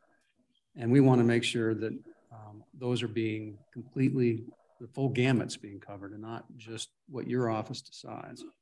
And without regular communication, we would be more inclined to have just more guns and just more. I mean, as you report, we're talking about hundreds and hundreds of millions of dollars that will affect our budget over the course of the next 15 or 20 years, depending on how this litigation matures. And the idea that we're not doing the best that we can all do and all work together to cover every issue and have multiple legal minds working on it. That just doesn't make sense to me. So it's just we'd like to see some pleadings before they're filed. We want some input on it. And if we don't get that, if that's not part of the game, then we're going to change the game a little bit, and we'll work together, but separately. So there's different ways we can do it. So I think that it behooves us to have an informal meeting about this kind of thing, and then decide, let you guys think about it, digest it, where you want to go, and then sit down with the gov staff and map out a strategy for it. So Representative Nicholas, if I can, the counterintuitive conclusion is that more lawyers makes for better outcomes. On occasion. Anything else on the $358,000 exception request? Representative Schwartz. Thank you, Mr. Chairman. And I think this is a question either for Kevin or Mr. Wilmarth. But has there been discussion on the use of school foundation money for funding this in the I mean, it's not just this request, it's the line item in the budget is school foundation program money. And we've had this conversation in the committee in the past about when it's appropriate to use school foundation money. And I'm not sure this is one of those cases. Please. Mr. Chairman, the precedent is established in a lot of the different agencies that we do use school foundation program funding. That is in ETS, the Attorney General's office. And I believe historically when we used to have that ongoing share that we had resident in the budget, that was school foundation program as well. Yeah, that's my understanding. But I do have one more question is, you know, between now and next year, you may have to retain some experts and do a lot more than $350,000. So I'm really curious as if this is enough to do what you may need to do, and or you can come back in front of us. Mr. Chairman, you know, it was our understanding that this would be a good beginning for this litigation, and so we thought that this amount would get us through the next year and just like as I said, a good beginning. So it's our intent for the next biennium, and I think in the recommendation to biennium, we asked for this to be biennialized going forward. So certainly it's our belief that this will hopefully get us through, but you bring up good points with experts, and if other school districts also sue also. So yeah, well, I think it's guaranteed. So, and it'll have a lot to do with lots of all these. There's lots of components of how this will evolve, but we got to prepare for the worst. So, okay. Anything else? Anyone? Anyone? Thank you, gentlemen. Thank you. Have a good weekend and a Merry Christmas. You as well. Thank you. Thank you, everybody. I appreciate Want to go and it. take a break? Or? Yeah. Okay, so it is 2 o'clock straight up. We have a 15-minute break scheduled. Let's be back at 2:15, and we'll get on with the Supreme Court.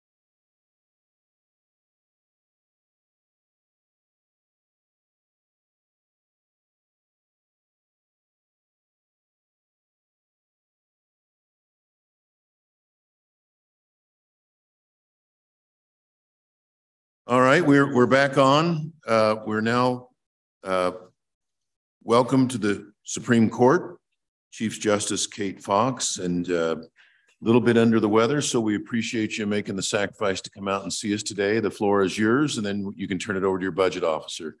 What we've been doing is a brief overview and then trying to make sure we get through your supplemental requests. Mr. Chairman, thank you.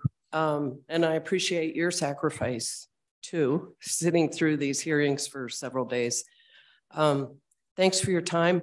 Thanks, I want to say especially to the outgoing members. It's been a pleasure working with you over the last few years. And I really appreciate your service. And also, I got to mention the LSO staff who's been so helpful to us, especially Don. Thank you. Okay, Senator Kinski told me to keep it brief. I have to say my favorite thing, which is the judicial branch is one of the 3 branches of government as opposed to an agency. We're here to perform our constitutional and statutory functions. And for a lot of those, we don't have the option of whether to accept a certain program or not accept it. Our job is to decide the legal disputes of the people of Wyoming, which seems like a simple thing, and maybe once it was, but it's getting more and more complicated. So that's the reason for some of the requests in our supplemental budget. Since you told me to cut it short, I'm going to hand it over now to Elisa Butler, our state court administrator, to walk through the book. And I also passed along your instruction to not even walk through every page of the book unless you have questions on some of the minor matters. Yeah. Well, what we found sometimes is we get down in the weeds and we don't do justice because we fail to get through all the supplemental requests. And so we really feel an obligation to do justice to the justice. Mr. Chairman, I share your appreciation of brevity. Thank you. Mr. Chairman, Mr. Co-Chairman, my name is Elisa Butler. I am the State Court Administrator for the Wyoming Judicial Branch, and I have the pleasure of walking you through the Judicial Branch's supplemental budget today. I had an introduction planned, but I'm just going to jump right into our supplemental budget requests at the pleasure of the Chairman. So our supplemental budget requests are summarized in your budget book on page SC3. And Mr. Chairman, with your permission, this is where I would like to live as I walk through the supplemental budget today, unless you'd like me to flip through the book. Okay. Our supplemental budget consists of 5 asks totaling just under $500,000. 4 out of 5 of these requests are ongoing. We'll start with the Supreme Court budget. There are 8 divisions within this budget. We'll touch on 4 of them today.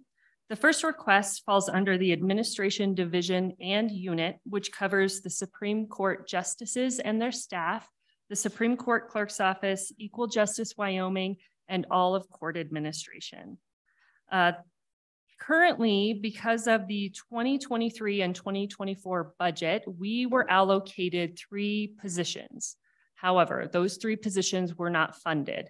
I believe this may have been a mistake. We're not quite sure why we have them, but what we would like to do is have you fund those positions. Okay, so we are asking I'm sorry for just one second. I'm on page SC3. I don't see. Am I on the wrong page? SC3, if you look at that very first summarization. It says court technology on SC3. I am on the supplemental. Judicial Branch Supplemental Budget 2023. Entire budget here. Okay. My apologies. No, my Mr. bad. Chairman. Please proceed. Okay.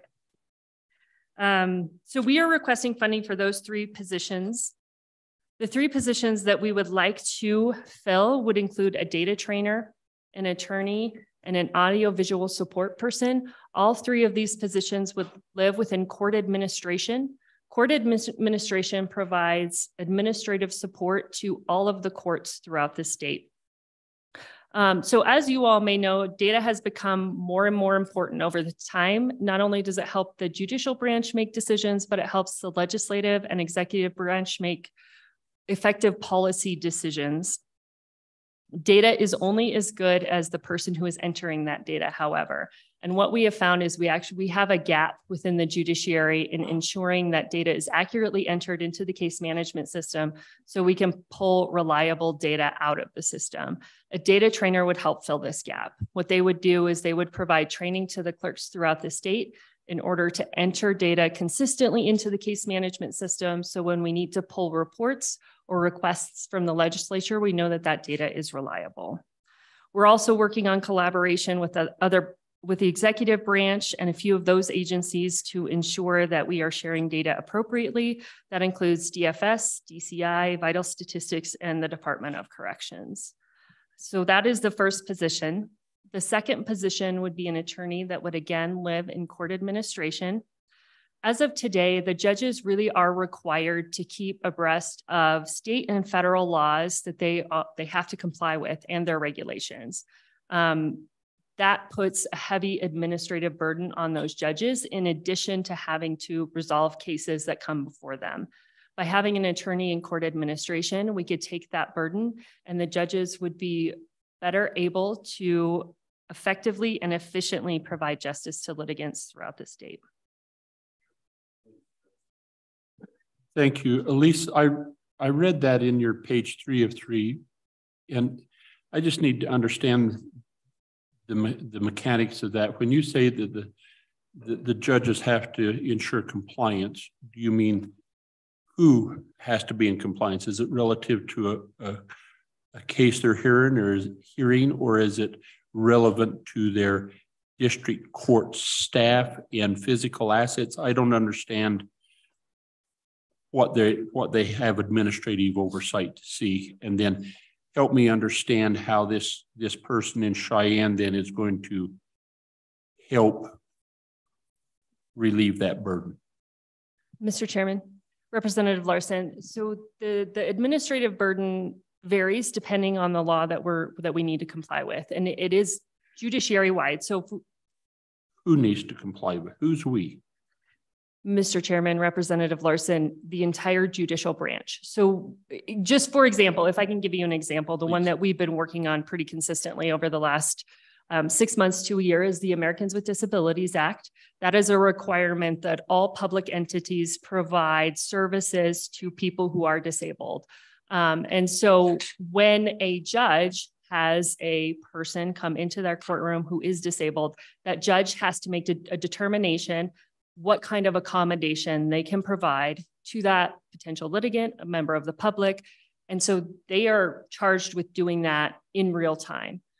Without the assistance of somebody who can step back, really look at the case law and determine what kind of accommodation is required and what kind of accommodation they should.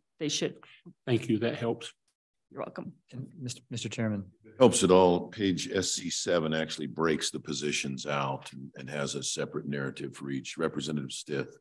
Mr. Chairman, as a follow-up to Representative Larson's question, is that really a full-time job? I mean, you know, if the judge has to decide someone with a disability comes into the courtroom, seems like there'd be a memo or a playbook to deal with that, just making sure they have enough space, or if they're hearing impaired, or if they have visual issues. I mean, I guess, is it compliance with federal laws? I mean, those are the ones that are listed are compliance with federal laws. And so it almost sounds like a human resources function. Will this person function like a human resources department to say, hey, you need to treat your people better, or you need to be in compliance with fair labor standards? Thank you. Please. Mr. Chairman, Representative Stith. So we do have a human resources manager who lives in court administration, but that person is not an attorney.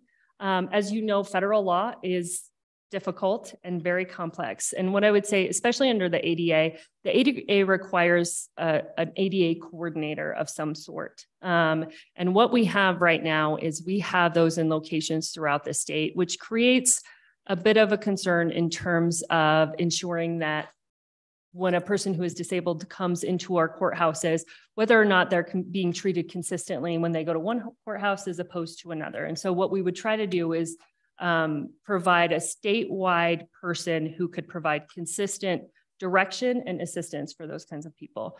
Additionally, for things like those HR type federal compliance statutes, you know, you have the Fair Labor Standards Act, you have Family Medical Leave Act, those present issues regularly, and they are legal issues, not necessarily HR issues that we have to untangle.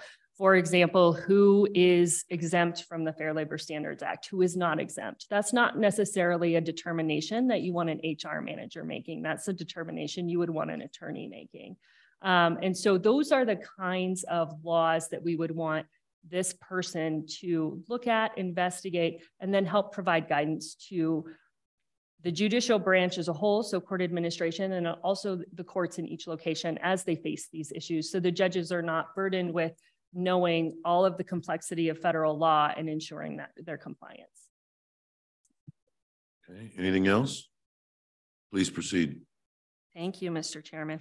The third position is an audiovisual support person. So the state of Wyoming has invested very heavily in courtroom technology throughout the state, and that has provided a really great benefit to its citizens. It allows litigants to join hearings remotely without having to travel up vast distances. It also decreases attorney's fees, because attorney's fees, again, are not traveling vast distances to attend a 15-minute hearing. They can now do that remotely. It also allows judges to cover for each other from time to time if they have a conflict without having to travel across the state. This is something that we need to protect. As I said, it's provided a very good benefit to our citizens, and we are currently reliant on a vendor to provide that maintenance and support. If we had a dedicated audiovisual support person, they could be more responsive to the court's needs throughout the state. We do have bugs from time to time, and if we have somebody who can run to the court and help them fix their technology, that's always helpful.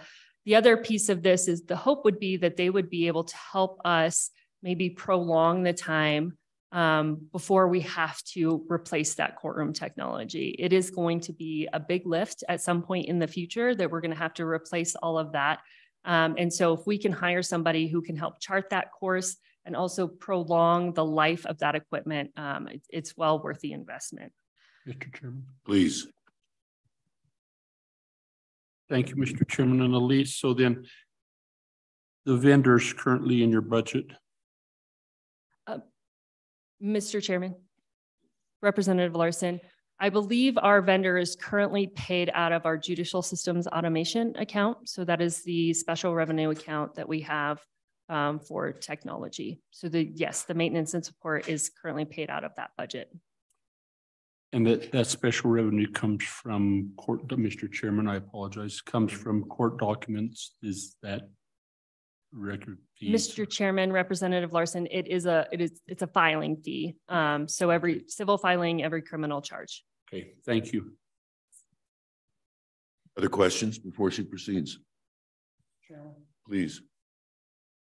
Well, on this, it talks about a cost savings with having an in staff. What are the current maintenance contracts cost, and how often are those reevaluated? Obviously, you have a contractual obligation with somebody to provide that maintenance and stuff. What does that cost now? And how long is the terms of that maintenance contract?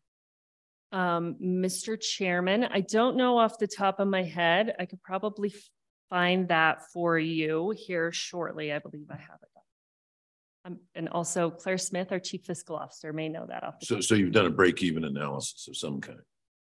Well, Mr. Chairman, just what spawned the question is the narrative says is that this section of this position will be a cost savings by the state, limiting the support and maintenance contracts with the vendor. Well, the proposal here is for $108,000 a year. I'd like to know what the vendor's contract is. And so just how much savings is there going to be? Mr. Chairman, Senator Hicks, it's my understanding that we have a 3-year contract, $100,000 each year for that. So $300,000 over a 3-year period. Currently. And then that's a 2-year, and then that would be renegotiated. Correct. Mr. Chairman, Senator Hicks, that's correct. All right, thank you. Representative Larson. Renew the contract with the vendor. So you're going to keep the vendor and then add the position? Mr. Chairman, Representative Larson, no. If we have a dedicated person to provide that audiovisual support, there's still some maintenance type things that we would still need a vendor for, but it would be much, much, much more limited. Anything else? Please proceed. Mr. Chairman, so for those three positions, we are requesting just over $356,000 for the second year of the biennium. We will need to biennialize that for budget fiscal year 25. The second request falls under the Judicial Nominating Commission Division and Unit. So the selection of judges and justices in Wyoming is something we're very proud of. What happens in Wyoming, it's a merit selection process that's enshrined in the Wyoming Constitution. So when there is a vacancy that is announced, applicants submit materials to the Judicial Nominating Commission. The Judicial Nominating Commission is made up of 3 attorneys who are elected by the Wyoming State Bar, 3 non-attorneys who are appointed by the governor, and then the Chief Justice who presides over the Judicial Nominating Commission as the chair. All of those people are volunteer.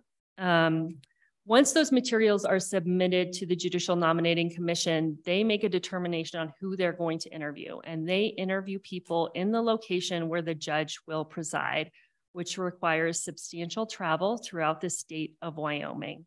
A lot of time for those JNC members.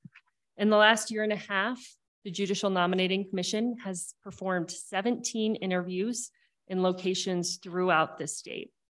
So if you kind of work that out, that can be, depending on where on the location of the judgeship, that can be up to 3 days of travel for some of those Judicial Nominating Commission members.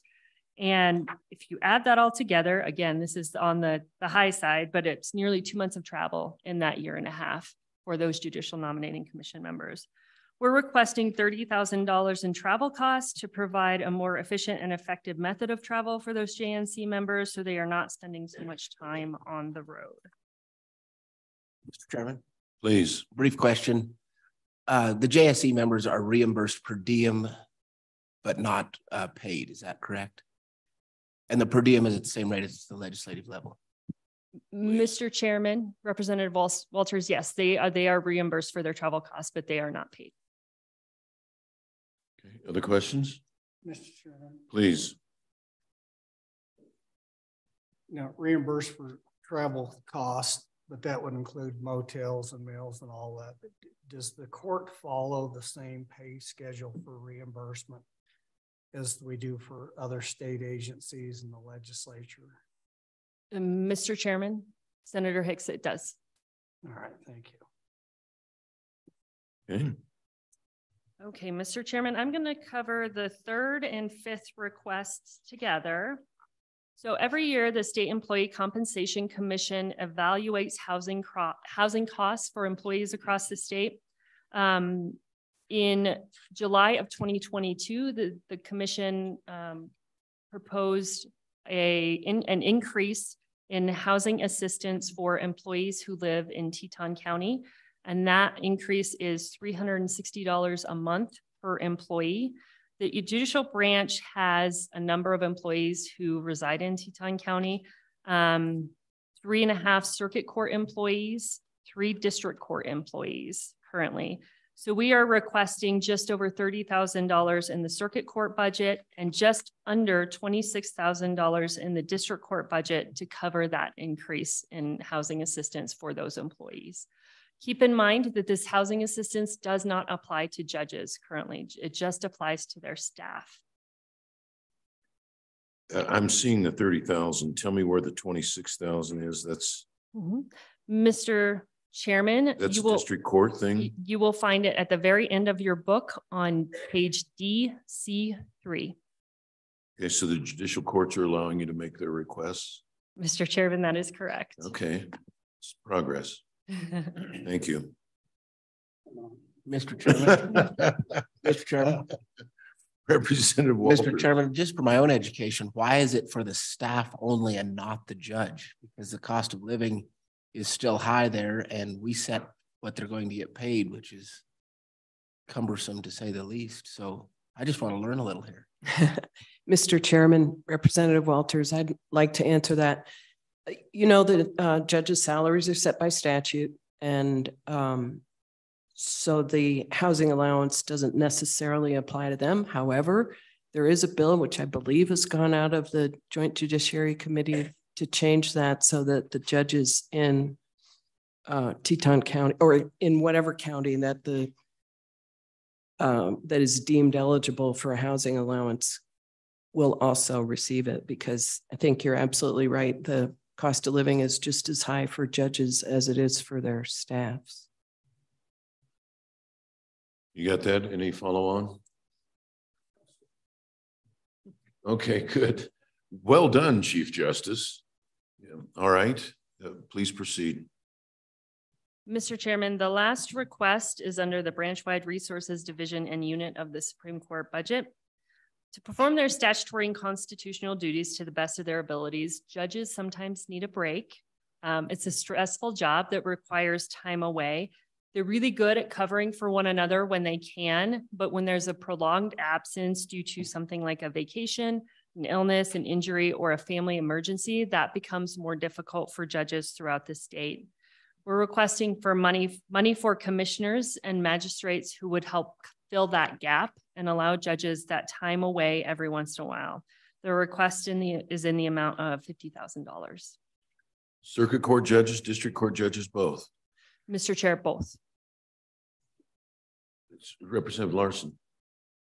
I thought we had magistrates in play already. Please. Mr. Chairman, Representative Larson, we have a few full-time magistrates in locations throughout the state. And so those full-time magistrates act as quasi-judges in those locations where judges don't reside. For instance, we have a magistrate in Niobrara County, a circuit court magistrate in Niobrara County. We have a circuit court magistrate in Platte County, in Johnson County, and then in Bighorn County, I believe. So those are where the full-time magistrates. So they essentially act as judges in those locations. Well, Mr. Chairman, I may be mistaken. I know some Fremont County attorneys who sit in as a magistrate for district courts and for circuit courts. And so that's kind of what I'm right or wrong. I'm misunderstanding that. And so what does this do where that's already in place? Mr. Chairman, Representative Larson, there are magistrates and commissioners who can step in for judges throughout the state. It's just that additional money would allow us to use them more frequently and allow the judges to take time away when they need it. Senator Salazar. Thank you, Mr. Chairman. How often does this occur? I mean, give me an example over the last 12 months, how often that has happened, where there is a need for a magistrate to step in. Mr. Chairman, Senator Salazar, we had an incident over the last 12 months. It happened, I would say, late spring, where we had a judge who was pretty severely injured. He was required to be out because of surgery for, I think, 2 months. And so that was a situation where a magistrate would have been incredibly helpful for that judge. Follow up, Mr. Chairman. Please. And then when the magistrate steps in, at what salary are they paid? That magistrate salary or the salary of the district court judge, or how does that work? Mr. Chairman, Senator Salazar, they are not paid at the salary of the judge. We have a rate that we pay magistrates and commissioners, and I cannot tell you that rate off the top of my I am told that it varies between $90 an hour and $125 an hour. Representative Larson and then Senator Hicks. So Elise, so then this $50,000 a year doesn't expand. I wouldn't think.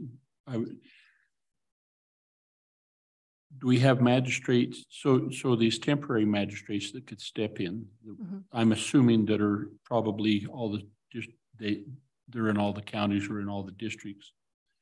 You're just wanting the ability for them to be able to sit in for a longer period of time. Are they limited now? And are they limited by the budget you have? What's the limiting factor? Good question. Mr. Chairman, Representative Larson, essentially, yes, we want more money to allow them to step in when needed. I mean, so as of right now, if we have a magistrate who needs to step in for a longer period of time, if we don't have the budget, we find it elsewhere, but this will help us kind of shore that up. I mean, if we have to move some things around in order to make sure that we can pay for that person coming in. Senator Hicks was next, and then Representative Walters. Mr. Chairman, what I'm worried, what I'm concerned about is as we look at this, is if we performed and looked at a workload analysis as to, are we seeing that there's much more of these instances where the judge gets up in the middle of the night? What I want to know is what's changed. Is it been a significant increase of workload for these circuit court judges, significant increase in time that would warrant this? So what I'm trying to say is, how many of these cases did we deal with? How many hours of magistrate were used in 2019, 2020, 21, 22? What's changed that would now require the use of significantly more magistrates or commissioners? Is that a Chief Justice question? Is that analysis been conducted by the court? Mr. Chairman, Senator Hicks, I'd like to respond to that if I can. In the last year, we have branched out on a task force to examine the judicial branch, figure out how we can do things better, how we can be more efficient, and also how we can have improved job satisfaction among judges. And one of the most important findings that we had from surveys of our judges was that they don't get enough time off. And a lot of times, so when we're talking about magistrates, we're talking about circuit court. Usually, if a circuit court judge is planning a vacation or even a few days off, they'll get another judge to cover for them, which can be done fairly easily by remote means now that we have this great technology for circuit courts. The problem is that they're very reluctant to do that. And they say things like, well, I could ask someone else to cover for me, but I know that their workload is as bad as mine, so I don't want to do that. So I just don't take the time. So what has changed, to answer your question, is nothing has changed really, other than we have discovered that it's really important for our judges to get some time off. And in order to do that, we need to be able to provide magistrate backup. So that's why the request for a little more money. Mr. Chairman, if I just follow up, based on that explanation, it looks to me like something has changed from a standpoint that, you know, I did serve for 8 years on the Judiciary Committee, and this issue never came up. And the judges handled it through a variety of ways, as you described, getting somebody to cover them. And so something's changed. Either it's just what I heard you say, not necessarily what you said, but what I heard you say is the judges today want to have the ability to take more time off and be covered and not have to bother contacting or impede upon another judge's work to do that. It's the first time I've heard it. And so something has changed if the workload hasn't changed. Mr. Chairman, Senator Hicks, that's probably accurate. I think the thing that has changed is that we have learned that just sucking it up is kind of using our judges up too fast, and we'd like to provide them with some relief. The status quo is probably not different, but I would like to change it. Thank you for your candor. All right, Representative Walters, and then Representative Larson, and then Representative Nicholas. We'll just murderers row. We'll go right. Mr. Chairman, at $95 an hour, I believe is what you said you pay a magistrate. Will there be a struggle to find private attorneys that want to give up a $250 an hour job to go do a $95 job magistrate? I think it's a great idea. I think Chief Justice describes it well, that these judges are, based on the number of judges we've replaced around the state in the last couple of years, is evidence that our judges are burning out and leaving the profession to go make more in the private sector and work less. So giving them time off is a good idea, but I fear that we aren't paying the magistrate enough to actually accomplish the goal of getting the judge more time off. So is there 95 enough? Do you think you'll find attorneys that want to step in and do this work? And just a little more discussion on that, please. Mr. Chairman, Representative Walters, that's a very good question, because it's absolutely true that most lawyers would take a really big pay cut to do this for $95 or $100 an hour. We may need to pay them more. I do believe that in many communities, there are lawyers willing to step up and do this as a service, even if it is a pay cut. However, you raise another issue, which is the fact that in some communities, our smaller rural communities, like in the basin, for example, those lawyers aren't there. And that's a whole nother can of worms we probably don't want to get into today, but it's something we need to work on, is to really enhance the state's ability to attract lawyers to our smaller communities. Please. Do you think it would be appropriate to bestow honorary judgeships to the legislators and we could help out? Maybe so. Representative Larson. Thank you. And Chief Justice, I agree. I think those guys, we use them like borrowed mules. And I think that they're very dedicated, and I agree with that. We're just the money guys, you know, when we're trying. So Elise, my question is we had a vendor providing video stuff. We funded an in-house guy, so we freed up $100,000 internally for you. And I'm sure that you've contemplated that. So you're saying you need this 50,000 in addition to the 100,000 that's being freed up. Mr. Chairman, Representative Larson, I mean, I'm looking at my Chief Fiscal Officer. I don't think, in addition, I mean, I think if that money was given back to the judiciary, we would take that. But it is, if it's at all 900. So if you want to give us a position and we can free up some money that way, but I thought I heard you say, Mr. Chairman, I thought I heard you say that the vendor that's taking care of your audio video stuff now is about 100,000. That contract's about 100,000 a year, and you pay for it out of court fees, right? But now that's being freed up. You don't have to use that. Frees up $100,000. Mr. Chairman, Representative Larson, thank you. So the amount that we pay our vendor in the out of the judicial systems automation account, the way that statute reads in terms of how we can use that funding would not necessarily be permitted to be used for magistrates. It's used for court technology purposes. My apologies. Okay, bad cleanup, Representative Nicholas. So, you know, it's at some point, you're going to ask for another judge just because of the way the dockets go. And it's always been in the back of my mind a concept of our next judge may want to consider having a roving judge, where that person simply goes in and spends 2 or 3 weeks here or there, and he can actually do it both, or she could do it at both district or circuit court levels.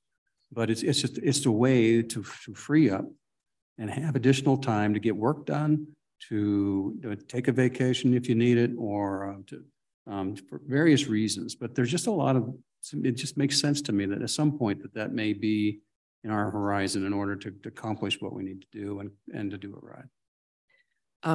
Mr. Chairman, Mr. Co-Chair, I agree completely. And I think this will be something we'll try to bring to you next year.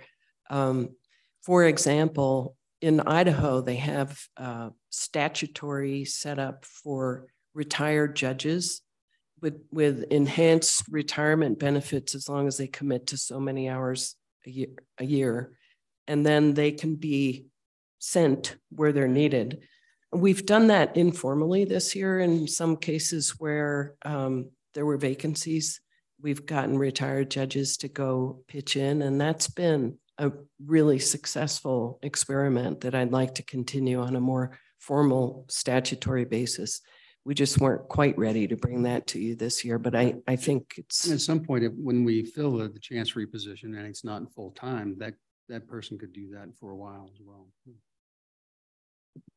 Anything else? Representative Senator Salazar. Thank you. So time off, I get it. I would not want their position. It's a difficult situation. But have you thought then of expanding the number of days for a vacation? Or is the issue finding a replacement to even take the vacation in the first place? Mr. Chairman, Senator Salazar, I think they don't have a set vacation time, and a lot of them just don't take one at all. I think the reason that they don't is because they don't want to leave, you know, a space or have someone else have to cover for them. So the issue is to say to our judges, hey, here's some money. If you get a magistrate and you can take the time, and then they're more likely to do it. So every district judge is their own department. By constitution, they're independent. So they don't have a policy and procedure manual. They don't have an HR department. It's a one-man or one-woman show. And so they don't write a policy for themselves that they have to take a vacation. They're just in there all the time. But on that line, the $50,000 goes to the Supreme Court. By what mechanism does it go to a district court, which is a completely independent and separate state agency by constitution? Mr. Chairman, you're right. So the magistrate money that goes to the Supreme Court, magistrates are support for circuit courts only. So we're only talking about circuit courts. The reason we haven't asked for additional money for district court commissioners, so under the Constitution and the statutes, it's commissioners who support district court judges and magistrates who support circuit court judges. We have not asked for that support for commissioners for district court or for retired judges. We have still a small pool of money left to use retired district court judges for district court judges who need a vacation for the rest of this biennium. So that's not included in this supplemental that's budget. my bad. I thought at the top line that Elise told me it was for both district and circuit courts. I must have misunderstood. Mr. Chairman, she may have said that, but she didn't mean it. Okay. All right. Representative Stith. Mr. Chairman, Justice Fox, on the issue of chancery courts, would you be in favor of delaying for an additional year the installation of a full-time chancery court judge due to the low volume of the chancery court? Yeah, Mr. Chairman, Representative Stith, I am in favor of putting it back another year, because if we, right now the deadline for appointing a chancery court judge is, what is it, January of 24? Correct. We would have to start that process probably 5 months ahead of that. And then, of course, once a full-time judge is in place, they would need a staff. And we're talking probably $1.2 million a biennium or more for that. And the number of cases that we have right now does not at all justify that. So I think it would be better to put back the deadline. We could still get a judge in place before that if the need arose. But it would be unfortunate to be forced to have a judge in place before there's really a good use for them. We want to save your money. Okay. Anything else? I'm still getting my head around the roving judge. It'd be the unknown circuit district court of sitting anywhere, anytime. Anything else in terms of your supplementals? Mr. Chairman, we have no other supplemental requests. That wraps up the supplemental. Mr. Chair, at your pleasure, we would be happy to talk about the ARPA request we have submitted. Okay, where is? Do we have that, Don? Mr. Chairman, that is a judiciary letter. So it's under the letters on SharePoint, and I believe it was circulated as well. Yes, it should be in your daily pile of materials.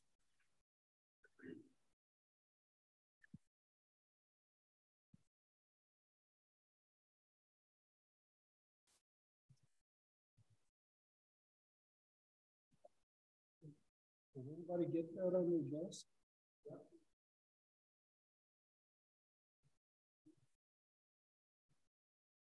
I think they just give it to the House guys.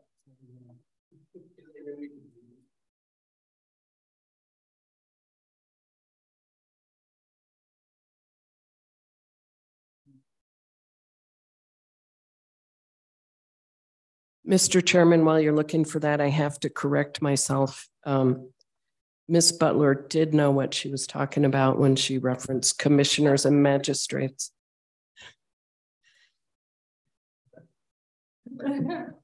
I'm practicing that quite frequently. I've got this, just this one letter. Okay.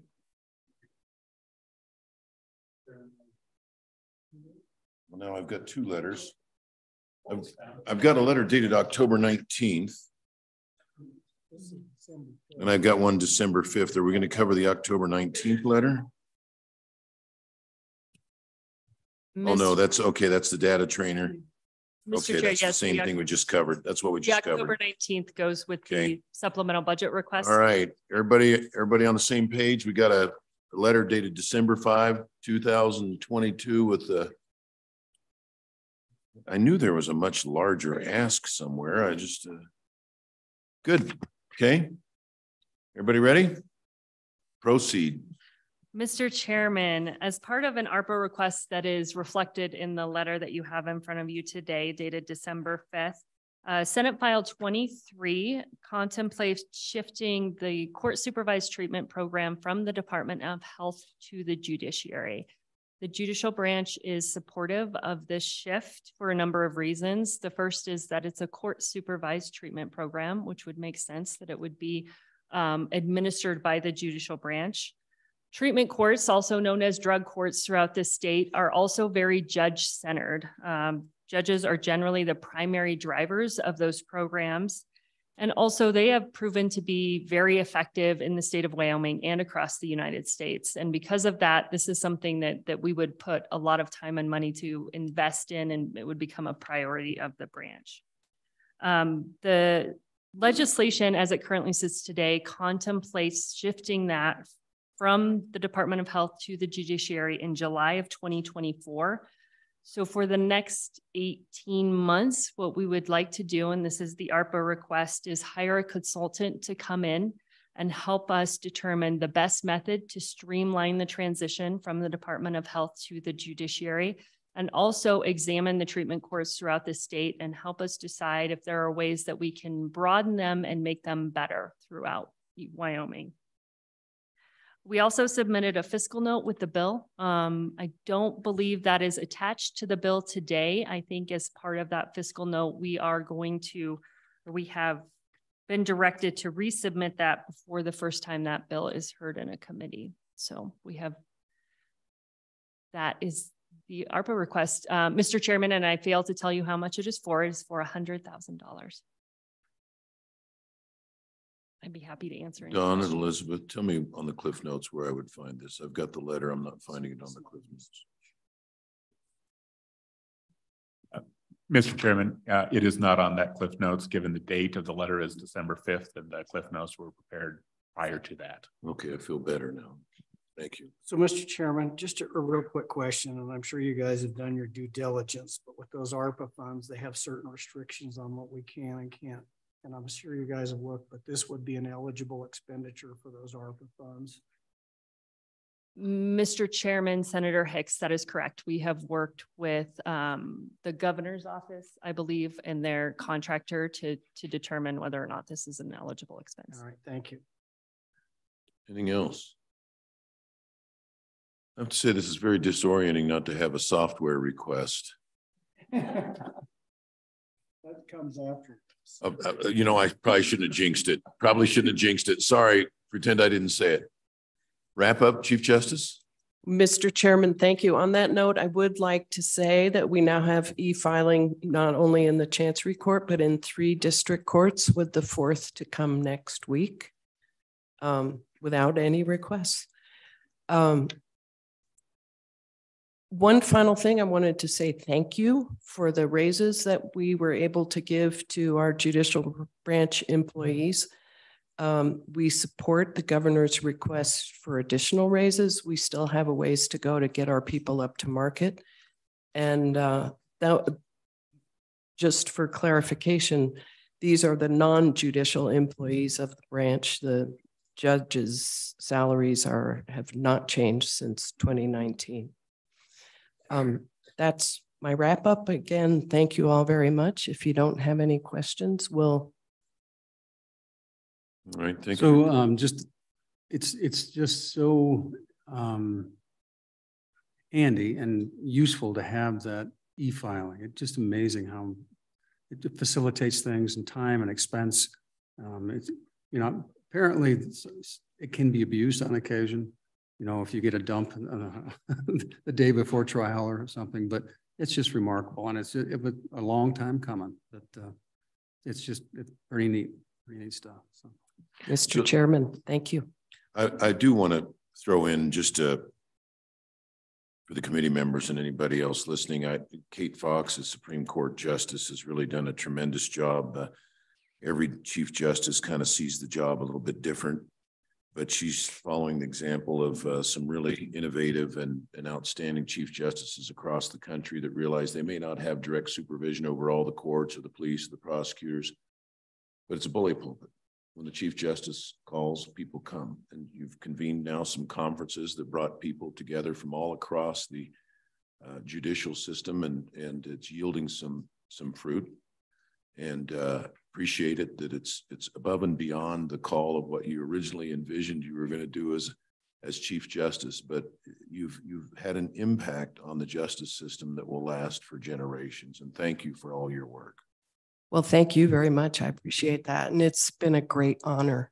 Our judicial branch is something to be really proud of. I think you should all be confident the rule of law is in good hands, but I appreciate the compliment. Thank you. Go home and get well. Yeah, I will. Merry Christmas.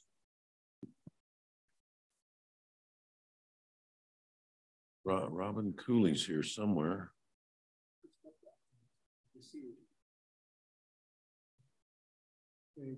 Yes, Don. Mr. Chairman, while Director Robin Sessions Cooley seats herself, this is an unusual request and it dates back. So I just wanted to provide a little bit of context for why the director is before you. She does not have a supplemental budget request, nor is there a book in your drawer. There is a handout and a second memo, just in case you didn't identify the first. It was dated back in September 15th. And you'll recall during the 10-day review window for all B11s, the Department of Workforce Services had B11 number 2302, which was a $2 million increase in their biennial budget from a federal grant that was related to a Workforce Development Training Fund. And the chairman at the time, Senator Perkins and Representative Nicholas, asked to pose two questions of the department. Will the new rules and amended budget authority result in a diminution of the Wyoming Workforce Development Training Fund balance, and if so, by how much? And then also to provide additional context as to why the new emergency rules, including increased grants amounts, were pursued and whether future increases are anticipated. I just wanted to give you a little bit of background because this is an unusual departure from the supplemental budget requests. Thank you, Mr. Chairman.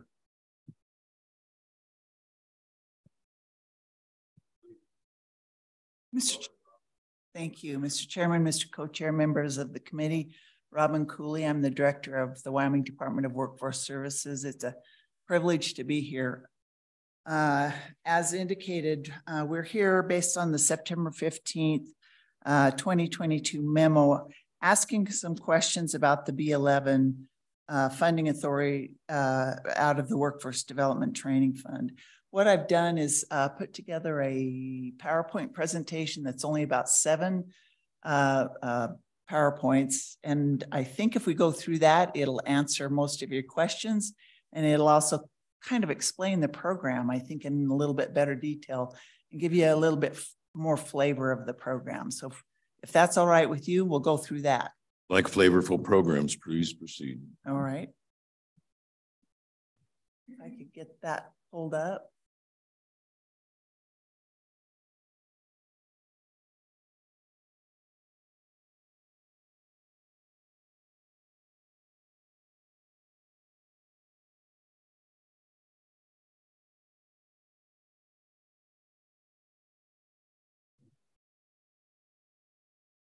All right, there we go. All right, let's go to page 2 directly. All right, this is just a little background on what the Workforce Development Training Fund is. It's established under Wyoming Statute 92-2604. And if you take a look at this statute is so broadly written. It really encompasses any training program that you would want to provide to Wyoming workers across the state. It does pay for administrative costs, workforce development programs approved by the governor, training programs for necessary economic development initiatives. But the keywords that we looked at were train, retrain, and upgrade work skills for existing Wyoming workers. The funding right now is the Workforce Training Fund is funded through interest earned off the Unemployment Insurance State Fund. Now, if you'll recall in several discussions we had last year, we have an unemployment regular fund, but this legislature several years ago, very unique to Wyoming, set aside an amount of money into a state fund where that fund is only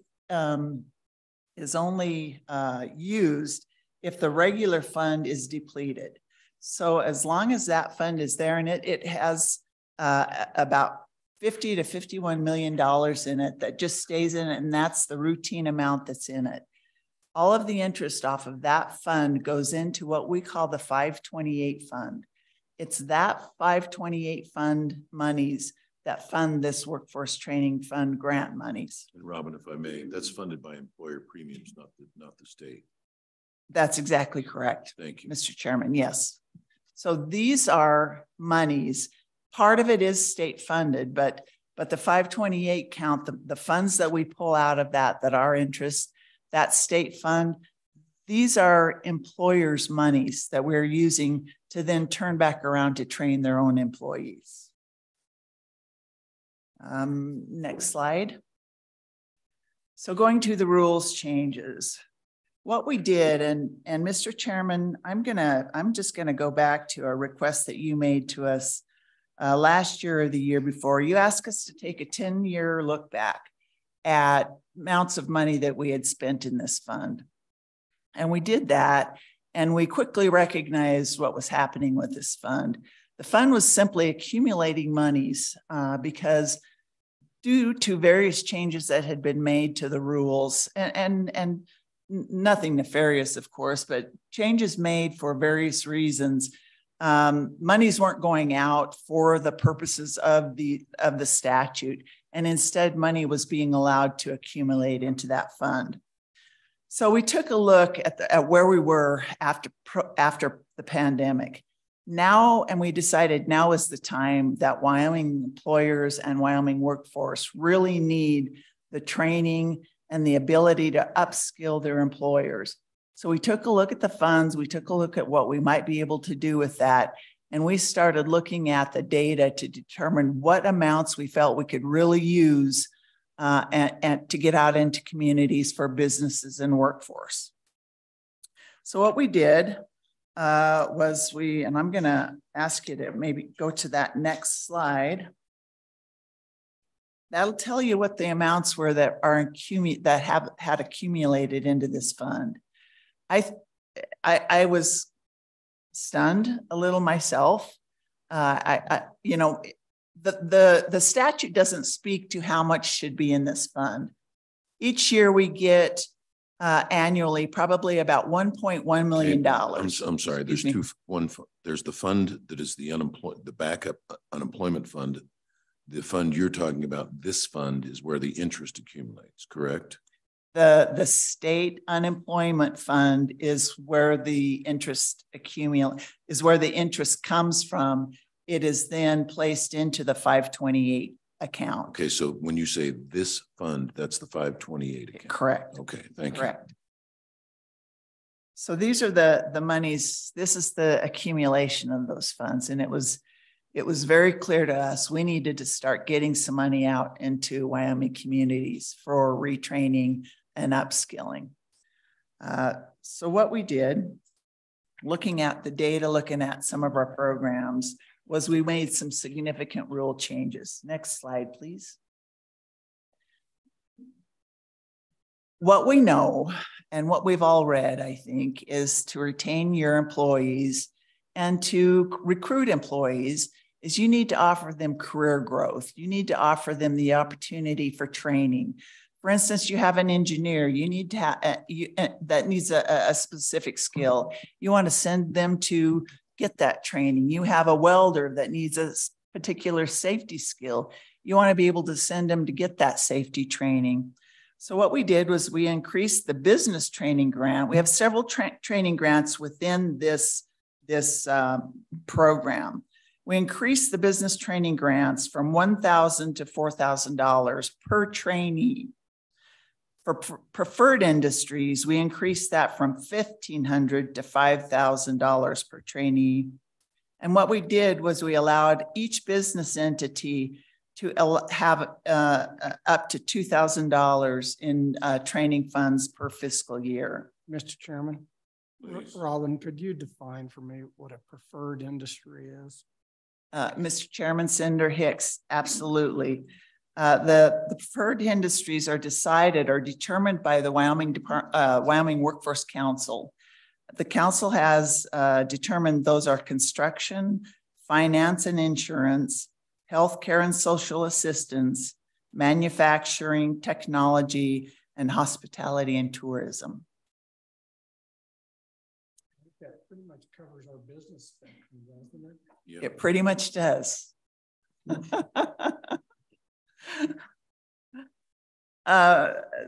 So there's a considerable amount of money going out to our communities in Wyoming for training for a lot of our businesses. The next grant is our pre-hire grant. A lot of these funds go to our community colleges to help them set up programs for CDLs, for CNAs. I think we might have some tech programs potentially, but there are programs where we know we have a need.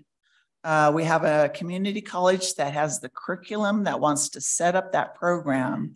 These individuals have not been hired into that program just yet, but we know and we follow them and ask that the community college then report back to us, and they have a particular percentage that they have to work with a business in order to hire those individuals into that business. So it's a pre-hire.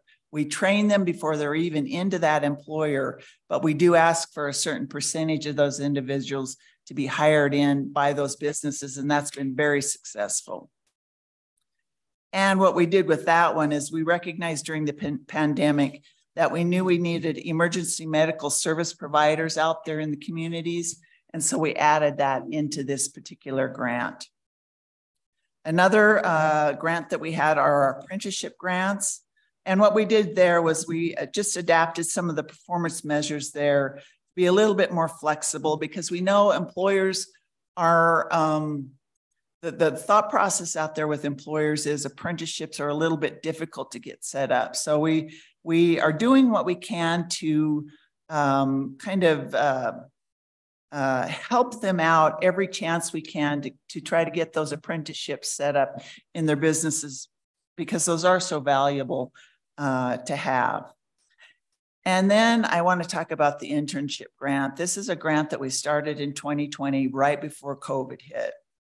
An incredible opportunity for the state of Wyoming with this grant. It was really started when Fred Schmeckel, who was running the Impact 307 over at UW, which is, I forget, a business training grant program over there. It's now Impact 307. He was recognizing that he had all of these business startups over there, and they were going to school and they were starting these businesses up, really doing a great job over there with some of those businesses, but they were busy and they had no way to grow their businesses. And he thought, you know, if we could get them some help with some internships, maybe we could help them start growing their businesses. It'd be a win-win for them, help them grow the business, but it'd also get an individual, maybe from the college, but maybe from the community also, into that business, see if they worked well together, get that individual interested in that job, and maybe we'd have an in Wyoming job for that individual and be able to keep them in Wyoming. And I can tell you, I hear from business after business that has worked with an intern, and they are routinely hiring their interns into their businesses after they've gone through the internship program. Lots of good things coming from that program. Okay, hold right there. I wanted to finish, Lloyd. Go ahead. Thank you, Mr. Chairman. Director Cooley, are any of our state agencies eligible to participate in the internship program? Mr. Chairman, Representative Larson, right now they are not. We specifically exempted them from the rule because we were concerned about the way that looked with the funding coming from state. We've had a lot of discussion around that because it would be very beneficial, but it's a little, right now, I'm not sure that's the right thing to do. Well, Mr. Chairman, and you know, particularly as I've worked with the Department of Construction and we look at construction management folks, and we have a great opportunity to provide internships in other areas as well. YDOT provides interns. Mm-hmm. Others don't, and I just wonder. Well, Representative Larson, if I can help out a little bit, I am part of the reason I encourage not to have government more active in there. Local businesses are not good at grant seeking. Government is, and the fear is a fund and a training fund that's financed by employers would just evaporate from all the government agencies getting in there for that money. So the focus is on the private sector. Okay. Thank you. Please Mr. proceed. Chairman, Representative Larson, on that point, what I can tell you is with the pre-hire grant, what we did is help UW stand up a construction management program that has been wildly successful across the state. They've been training individuals in construction and construction management across the state, and it's one of their most popular programs. So we're helping in that area. We also, in another area with the Workforce Development Training Fund, Workforce Development Council, we're working with what's called a Next Gen Sector Partnership, where industry sets up their own partnerships in different regions. And one of those sector partnerships is construction, because we know we need construction workers around this state. And that's a very successful program. And they're working on that to build up that sector around the state. So lots going on in that area. But just to give you a little more information about internships, I get kind of excited about this because internships are it. Internships would give us the return on investment from these funds that really can make a difference to Wyoming. I think an immediate difference to Wyoming. What we were able to do is increase our dollar amounts from $12 to $25. Now that's depending on the industry. For instance, some industries aren't going to get $25 an hour because industry doesn't support that. So we've got a range in there that we can pay them for that, supported by labor market industry averages. But what we also did was, I believe prior to this, we would allow 2 internships per business. We've increased that up to 6 internships per business. And we have had a number of businesses apply for 6 internships in their business. So it's pretty exciting to see that. Mr. Chair. Business. Thank you, Mr. Chair. And I had to jump in at this point because I really support the idea of this program. And you mentioned, and I looked, and you can now go to 6. When I look at the 2 charts about number of applications and the money that's going out, even that doesn't seem to explain the disconnect between the huge increase in the money spent in the internship program. So is that just because of, okay, you got the point, I'll stop. No, it's, Mr. Chairman, please. Representative Swartz, very good point, but I want to explain that. Applications don't equal number of internships. So what you're seeing here are maybe an individual or a business in 2021 submitted an application for 2 internships, while the business in 2023 submitted 1 application, but it might be 6 internships. So just to give you an idea, I did get some numbers for internships. Internships approved in 2021 were 58. Internships approved in 2022 were 103. Internships in 2023, 5 months into it, are 242. So those numbers are going up. And I have to tell you too, this is all being done pretty much word of mouth. I mean, we're all getting out there every chance we get to go out and talk about it in chambers, in conferences, in walking down the street. We're talking about it, but we don't have marketing money, so we're not out there doing a lot of marketing for it. But word of mouth is spreading, and businesses are starting to take advantage of it. Please. So then I'm assuming you're also tracking the data to see how many of these internships then turn into a full-time job. Mr. Chairman, Representative Swartz, we've started doing that. We're looking at this as kind of a pilot. And like I say, we started this right before COVID. So it really hasn't started taking off until recently. So what we're doing is we're sending out surveys after the intern is done to get that very kind of information, so we can recognize, okay, if you didn't hire them, why not? What can we be doing to help you? You know, what needs to change in order that you would want to keep that intern in Wyoming? But again, it comes back to the brain drain. What can we do to keep these individuals in Wyoming? We can get them a job in Wyoming that they like, with a group of people that they're interested in and that they get along with and they like. And I just think that this is maybe one of a tool in the toolbox to make that happen. So next slide, getting to the nitty gritty of the expenditures, what you really want to hear about, I think. So you look at the 2021 expenditures. Again, this is where we were starting to take a look at the money and starting to really recognize we weren't doing what we should be doing with those funds. So the number I really want to point you to, because it's the one that we're looking at and we're keeping our eye on it, and we are keeping a close eye on it, is the number of expenditures approved total fiscal year 2023. A little over $6.9 million. And you saw back here, we had a little over $9 million. What I want to assure you about with that number is this. When we're recognizing the number of approved dollars, especially, and the largest number here is internships at $5 million. Only about 50% of internships are actually following through. I don't like that number, and we want to get that number higher. But so only 50 to 60% of these funds are likely to be spent.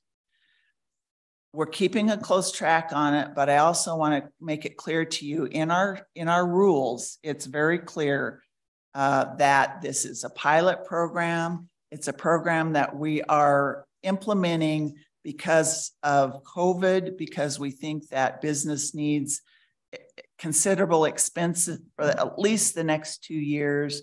We want to get money out there into the communities to help them. At some point, we are going to have to pull back. I will tell you, each year we get about $1.1 million coming back into that fund, replenishing. So about $2.2 million each year replenishes that fund. And I don't expect that to stop. Senator Grew. Thank you, Mr. Chairman. Hi, Robin. On that $5 million, and I understand what you're saying about you don't know how much is going to be expended. But right now, Pull your mic a little bit. How many businesses have applied for that $5 million? Do you know the number of businesses that are involved in the program? Yeah, we've got grant application. I'm sorry, Mr. Chairman. Please. Senator Grew, we've got grant applications. I'm not sure, you know, we have, I signed these all, but that's not going to tell you the real story, because I know several businesses will file several different grant applications. I can get you that number though. We'll follow up with that. Please proceed. So again, with the money, I understand the concern certainly, but we are following it. I think we've already got a plan if and when we need to back off of the money going out into the communities. I think we're likely to back off in the area of the business training grants to some degree, because I think the internships, I think, are such a valuable tool. So we're making a plan when and if we do need to back off some of this funding. So with that, I think that explains the program. It explains what our plan is and our spending and the reason that we did go forward with these rules. And I would stand for questions. Mr. Chairman.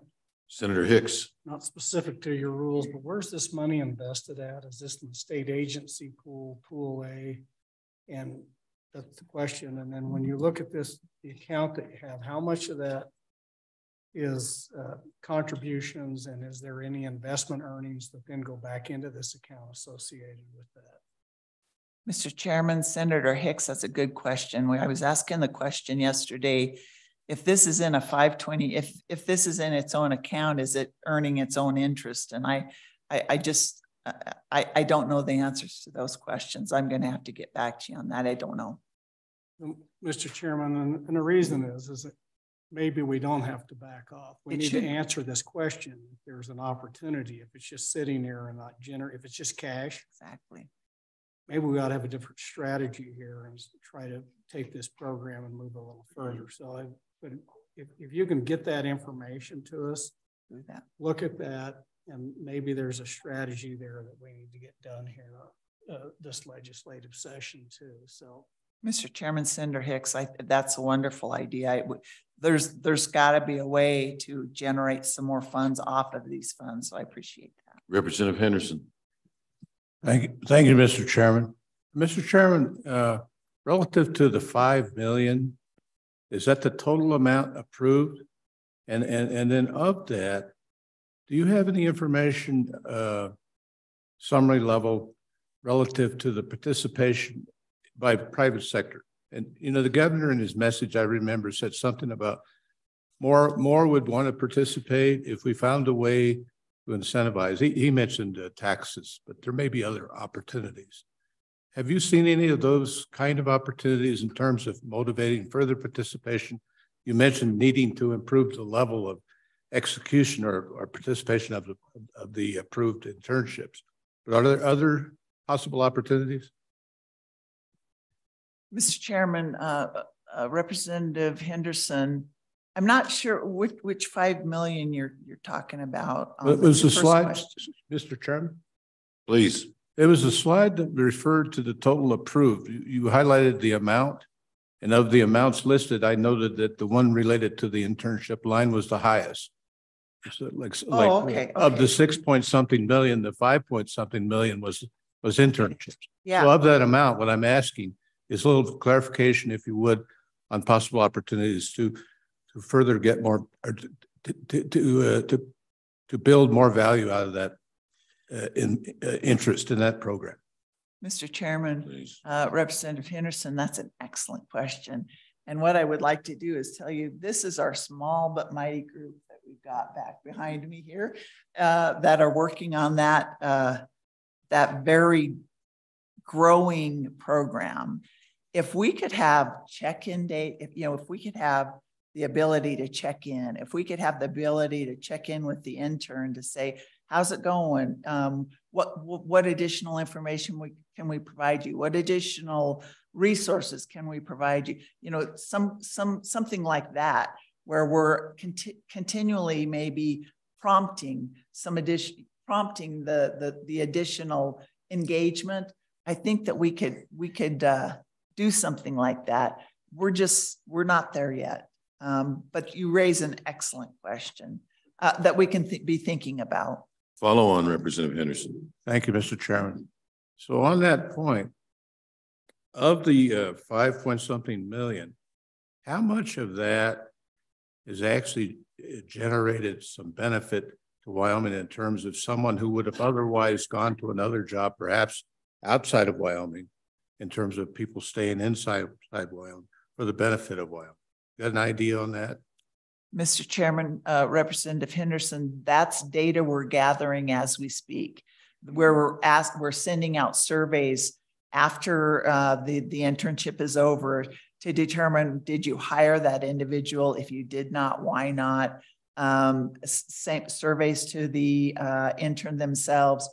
You know, if you didn't stay with them, why not? So, you know, like I said, the businesses I'm talking to, I've had several people that had 6 internships, and they've told me that they ended up hiring 5 of those interns in their business because you develop that relationship, and it's a career, it's an area that you want to grow in. And I just think it's a way, again, it's a tool in the toolbox to keep our young people in Wyoming. So I'll just weigh in, and with my compliments, my role in it very early on is I received complaints from local employers who used to use the 528 and the amounts were too low. It was too difficult to use.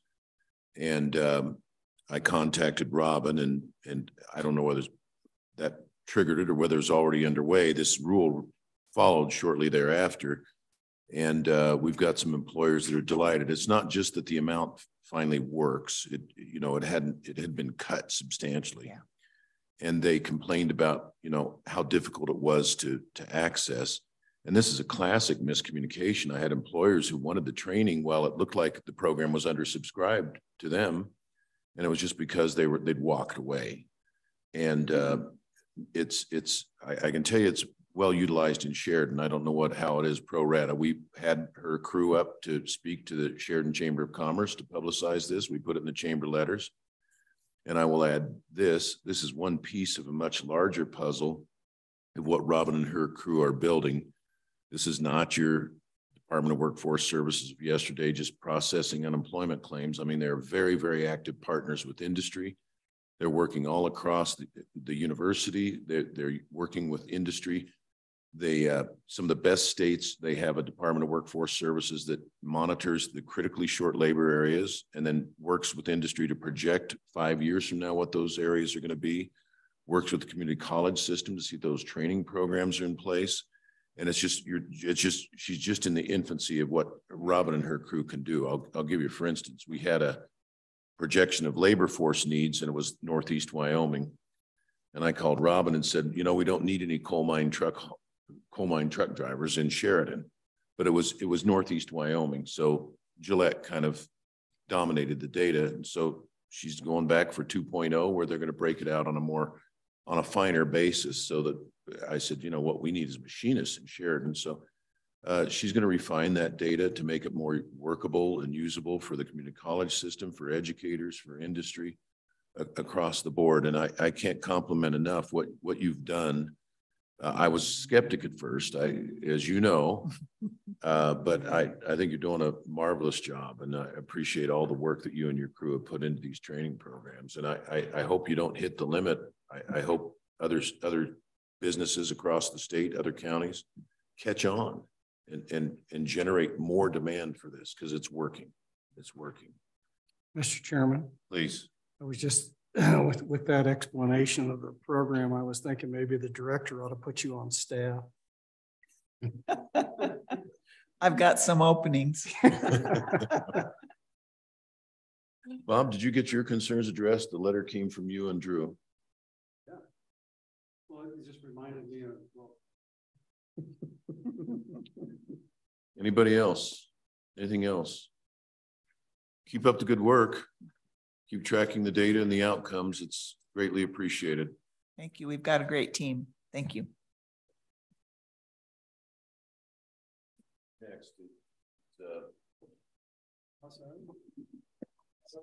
Next is a LSRA training session. What's that? Gavel, or you too? What do you mean? Start driving. Oh, wait. Mr. Chairman, if as Deputy Williams and others address the committee, I wanted to perhaps give a brief update as to why this item is on your agenda today and refresh some folks' memory. This came also at a request of former Chairman Perkins and Chairman Nicholas, particularly from the September meeting of the Select Committee on Capital Financing and Investments. So that's why the folks are before you today. Number one, not all members of JAC sit on Cap Finance. So this is a brief opportunity for some education on the issues. And then specifically, the LSRA has a number of obligations that do appear in the section 300s of the budget bill. For instance, wildfire emergency loan, the group health insurance emergency loan. The Select Committee on Capital Finance and Investments does have a agreed to sponsor legislation in this area and is reducing or removing some of the loan obligations. And the individuals before you today have particular expertise on the administrative complexity or lack thereof of these loans and the ability to forecast the needs. We have, I believe, Mr. Carroll from the Department of Education, who is the largest recipient of loans from the LSRA.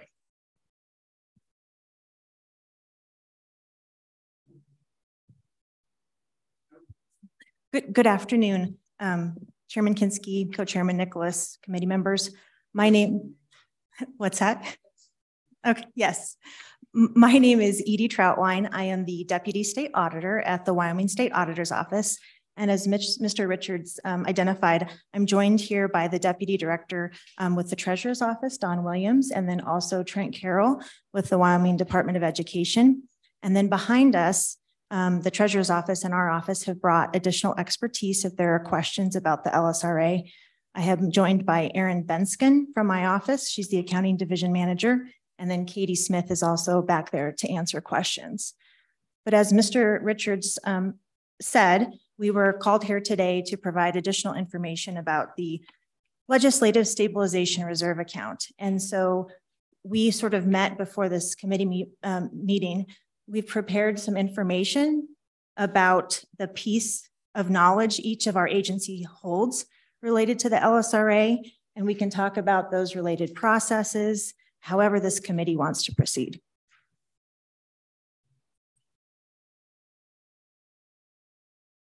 Do you have a handout? No, I don't believe they do.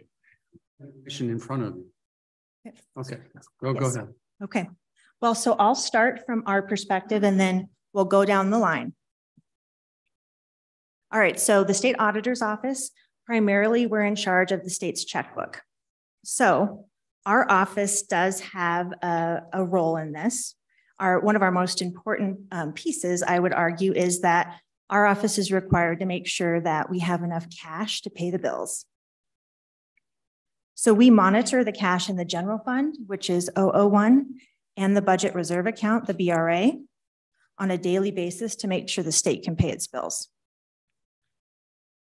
Fund 001 or the general fund and the BRA are leveraged to float other funds that may temporarily go negative. So I've brought an example of when that might occur related to an account that Mr. Carroll monitors. So here's the example. If Fund 009, the School Foundation Program account, is about to go negative, the Department of Education notifies us, hey, we're about to go negative. We then start working with the State Treasurer's Office for a loan. Once the loan is complete, STO emails the SAO requesting spending authority to spend money from the LSRA to provide the loaned funds to Department of Ed. We then increase the spending authority in WOLFs, and STO initiates a transfer of the funds to DOE. Then loan repayment activities are tracked in our accounting system. So that's one example of how our office is involved. So do you have data on how often that happens and how much, so we can know what that flex is? Mr. Co-Chairman, I'm going to turn that over to Mr. Carroll to answer. Yeah, Mr. Chairman, Trent Carroll, Wyoming Department of Education. We do have some information, and there was a report provided to the subcommittee on CapFin that shows pretty much a 10-year history of those loans that we've had to take out to cash flow the school foundation program account, the history of that. So I could certainly provide that to this committee if you'd like that information as well. Yeah, I think it would be useful, and just tell us what it is, and if it's changed, particularly with now on our tax collection changes. Yeah, absolutely, Mr. Chairman. Modify that. Yeah, so it does vary from year to year, obviously, highly dependent on mineral production and prices and the amount of local revenues that are being generated. So over the last 5 years, I'll just give you the highest outstanding loan balance that we had at any point during the fiscal year. So going back to 2018, the highest amount was $50 million. 2019, 125 million. 2020, 151 million. 2021, 140. And then in 2022, 315 million. So you can see there's a pretty wide range there of what we need to borrow to cash flow the school foundation program.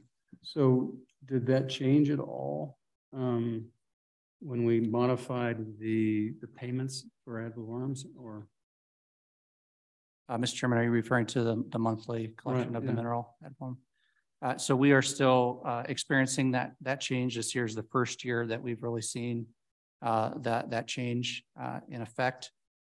So we're still trying to better understand that. It has, overall, I would say that the improved revenue situation overall will probably be the biggest impact this year to our borrowing needs. So for the most recent years, we would have already probably had 1 or 2 loans at this point in the fiscal year. We haven't had to take one yet. And so, revenue situation is better, which means that we can cash flow from the 12 mil revenue that's coming in directly, the FMR increased revenue. Some of those other transfers, even from the end of the last fiscal year, have helped us get further into the fiscal year without having to borrow any money.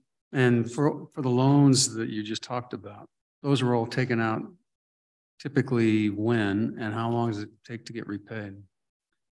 Mr. Chairman, it really just depends. I mean, we have low points of the year, we have high points of the year. So obviously November and December, when we have the non-mineral property revenue coming in, and then at the end of the fiscal year, May and June are typically high months. And then the low points can come at other times in the year, depending on some of those other big transfers. We have revenue available to us in the common school down 02 account beginning in January. So that can provide a buffer at the beginning of the calendar year for a month or two. But I could give you a full schedule of everything for the last few years. I just can't tell you that it's a certain point every year because it does change. And I'm trying to remember what the testimony was and discussions about this in CapFin and where we left it in terms of. Mr. Chairman. Go ahead. And just so the folks at home all understand this, I think I know, but I just want to make sure, leave no question unasked. We're talking about all money that's within your budget. You're just borrowing it for short-term borrowing authority, but it's all money that has been authorized by the legislature for you to expend. It's just a question of cash flow, correct? Mr. Chairman and Senator Grew, that is correct. We have the appropriation authorized each biennium in our budget for all of the expenditures. We're really just talking about the short-term cash flow needs because the timing of the revenue doesn't always align perfectly with the timing of the expenditures. Yeah, and that's part of the discussions we had during our CapFin meeting is how do we correlate better with our cash flow income versus the way we pay it out to match them up in a different mechanism or to catch up with it in one fashion. Go ahead. Mr. Chairman, just to follow up with the State Auditor's Office, other part of the LSRA. So we do have statutory authority. We, the State Auditor's Office, have authority to access a loan against the LSRA. So in Session Law, Chapter 69, Section 301, which I think Mr. Richards mentioned, that's where we have authority to borrow against the LSRA if we start to go negative in the general fund. I can report that that has never happened under the current administration. However, we were able to do some additional research, and the state auditor's office did have to take a loan at that time against the SAP back in December of 2017. So that is the last time that we could find that the state auditor's office had to access a loan similar to what Mr. Carroll has to do when his funds go negative. And so it appears that at some point between 2017 and 19, that Section 301 was changed to allow the state auditor's office to borrow against the LSRA. Again, just for more informational purposes, so that's where our authority comes from, is again under Section 301, but there's also a statute, Wyoming Statute 91417, that allows the state auditor as well as the state treasurer to utilize interfund loans from the LSRA. And Ms. Williams can talk about that more if you want additional information. But in summary, that's sort of the state auditor's office primary role with the LSRA. Mr. Chairman? Go ahead. Briefly, how does the process reverse? So when Brent is ready to pay back the LSRA, how does that process go about? Is it just an immediate reversal, or? Mr. Chairman, Representative Walters, I might have Mr. Carroll answer that. Mr. Chairman, Representative Walters. So we work closely with the state treasurer's office throughout the year to keep track of all of our loans. And if the balance in the school foundation program account is such that we can repay a loan mid-year, we would do that. But in the most recent years, it's really just been, any influx of revenue just buys us some time before the next loan, so to speak. So we haven't really paid many mid-year. Most of the time that's happened at the end of the year when we get some of those large transfers in June. So the most recent years, the process has been that I would contact the treasurer's office usually about the middle of June to start working on that. And then we would figure out interest due all the way through that last month of the fiscal year. And then we would coordinate that transfer of funds for both the interest piece at the end to account for the full term of the loan through that last day. And then we would also submit a transfer for the loan repayment of the principal balance on the loan. So is the interest on that, whatever the LISRA or SAP is, what would be LISRA? What is earning or would have learned during that period of time? Mr. Chairman, I believe it's the prior year interest rate on the, is it the state agency pool? The LSRA, yeah, okay.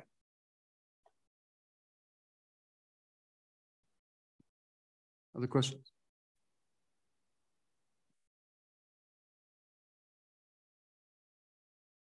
Go ahead, Don. I mean, and obviously that has an impact on how liquid the LSRA needs to be. So thank you, Mr. Chairman, Committee. I'm Dawn Williams, Deputy State Treasurer. So during the interim, the Select Committee on Capital Financing and Investments asked us if there was any impact of these obligations on the LSRA to the way that we invested the money. And the answer is no, because what we have done and what you have done through statute in prior years is we have different so-called tranches of the LSRA that we assign for different level of investments. 500 million of the LSRA is assigned to a longer term investment strategy, and then the $1 billion has a more liquid investment so that we can meet these obligations as well as because it is the rainy day fund. And so we take that, we're very mindful of that those funds need to be liquid should they be required by the legislature or the governor to be used. So what the committee did was undertake an examination of all of these obligations to the LSRA, and once they learned, well, not speaking for the committee, but it was apparent that once it was determined that this did not affect the way that we invested the LSRA, there was some concern about the amount of money that is obligated towards from the LSRA for certain programs. And so the Select Committee then undertook an examination of those allotments, those obligations, to determine whether or not they were still relevant, because at the time, obviously, those decisions were made for a particular set of needs. So the assessment begun to be made over, are those needs still relevant? And so the committee was, took a look at that and then has a bill that it is sponsoring that does reduce or eliminate just a couple of those requirements. For instance, Department of Transportation currently has an allowance to borrow up to $200 million from the LSRA should, and according to their testimony, in the event that there's a government shutdown, they want to keep their, be able to keep paying their bills before they receive their revenue from the federal government. I believe the bill reduces that from 200 to 100 million. And then I think there's one that was eliminated, and I believe it's the governor's firefighting interfund loan.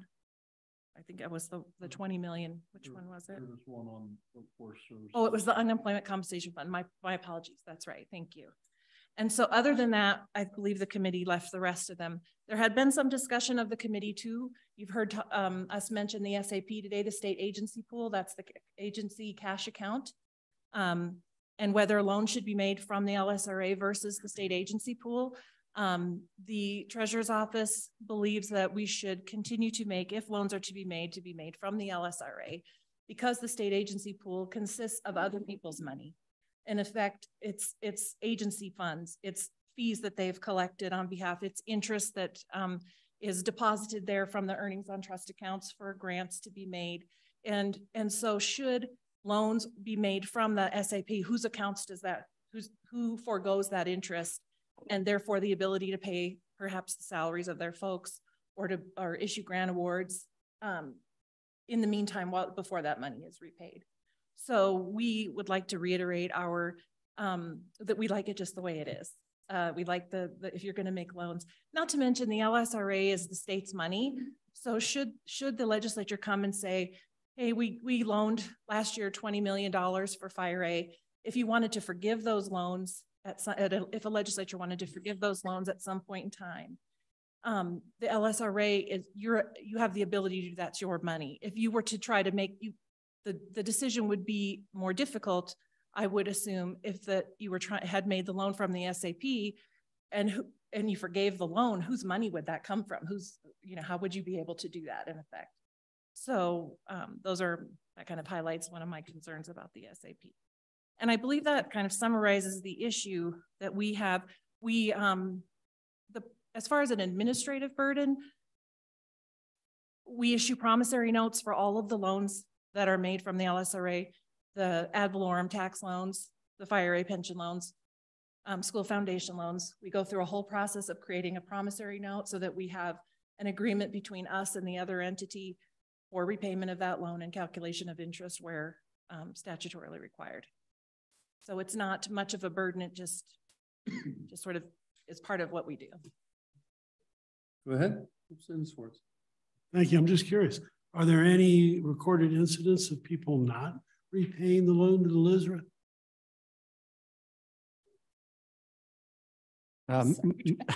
Mr. Chairman and Representative Swartz, I can answer that. So this last year was the first time that the School Foundation Program account was unable to repay the outstanding loan balance at the end of the fiscal year, which made me a little anxious because I'm the one that signs those promissory notes and it's $160 million. So I'm thinking, okay. But because we have that $100 million transfer that's required under statute to start the next fiscal year, the process kind of works itself out there with the reconciliation. So that's one example where the loan wasn't repaid. I don't know if you have any others. Sorry about that, Trent. Mr. Chairman, we have had incidents where, and you may recall this recent legislation through this committee, I think for the level drainage district from way back in the 90s, where when those things have not been paid, it has come to your attention. We had and this is not related to the LSRA, but that is an example I can think of where an obligation hasn't been repaid, as well as the money that you appropriated last year for the tax refunds that we had been carrying about $2.5 million years after years because of there was an overpayment that was made to the counties and the counties never repaid it. And so then the legislature came in and repaid the loan. But as for the LSRA, no, we have, I cannot think of an incident. We have not been repaid. Okay. Further questions? Any more reporting to do? I can add just a little bit more, Mr. Chairman. I think I went through most of what I was planning to share earlier, but you asked about the timing of the loan requests. So just to give you a little flavor for the last several years. So for FY21, we had a loan request in November and in April. I'm sorry. So that's September, October, November, and April. And then for FY20, it was September and March. And then for FY19, we just had one loan in August. So it really just depends on the year. And but it looks all those like variables. it's all related to school year and obligations that come up, right? That before the funds accumulate. Mr. Chairman, that's right. It's all dependent on the revenue inflow that we're seeing at the state level through all of the various sources that go into the School Foundation Program account, federal mineral royalties, transfers at year end, what those look like, the various tips, all of that. It's pretty complicated. So we usually work closely with the LSO staff to figure out what that should look like. We have an annual cash flow statement that we prepare. We meet with the Treasurer's Office at the beginning of the fiscal year to talk about possible loans and the timing of those loans so that they can plan their investment strategy around that and make sure that funds are liquid when we need them. So the process, like Deputy Williams said, has worked well. We coordinate with between the agencies and LSO, and so my haven't had any question issues. is, it's still a bookkeeping obligation. Just take, for example, we're forecasting now a surplus on the education side for the next few biennium. And so one of the suggestions is that we take some of that surplus and fill up the escrow. And then so that would be essentially your own reserve account where you wouldn't have to borrow from LISRA. You could have an account and we could determine what a good number is in that account so that you don't have to do this hopscotch back and forth. And I mean, the question is, how much more would that facilitate what you do between the three of you on how this moves forward? And does it make sense? If we, those surplus dollars got to go somewhere, and we all know they have to be spent on education because that's the requirement of it. The other, the option is we put it in the permanent fund, or we put it in the pool A just so you get more interest on it, or do something with it before it's needed. But this may be a situation where it makes sense to at least have your own escrow account. That's kind of what that is designated for. Does it make sense? Yeah, Mr. Chairman, I think anything that can be done to streamline the process would be a benefit. This hasn't been a terribly cumbersome process because we all work well together and we have the process pretty well defined. But that concept that you've described, it sounds like that would be a very efficient way to do it. So yeah. I mean, it would definitely make your life easier, and the treasurer's to some degree. So, I don't know.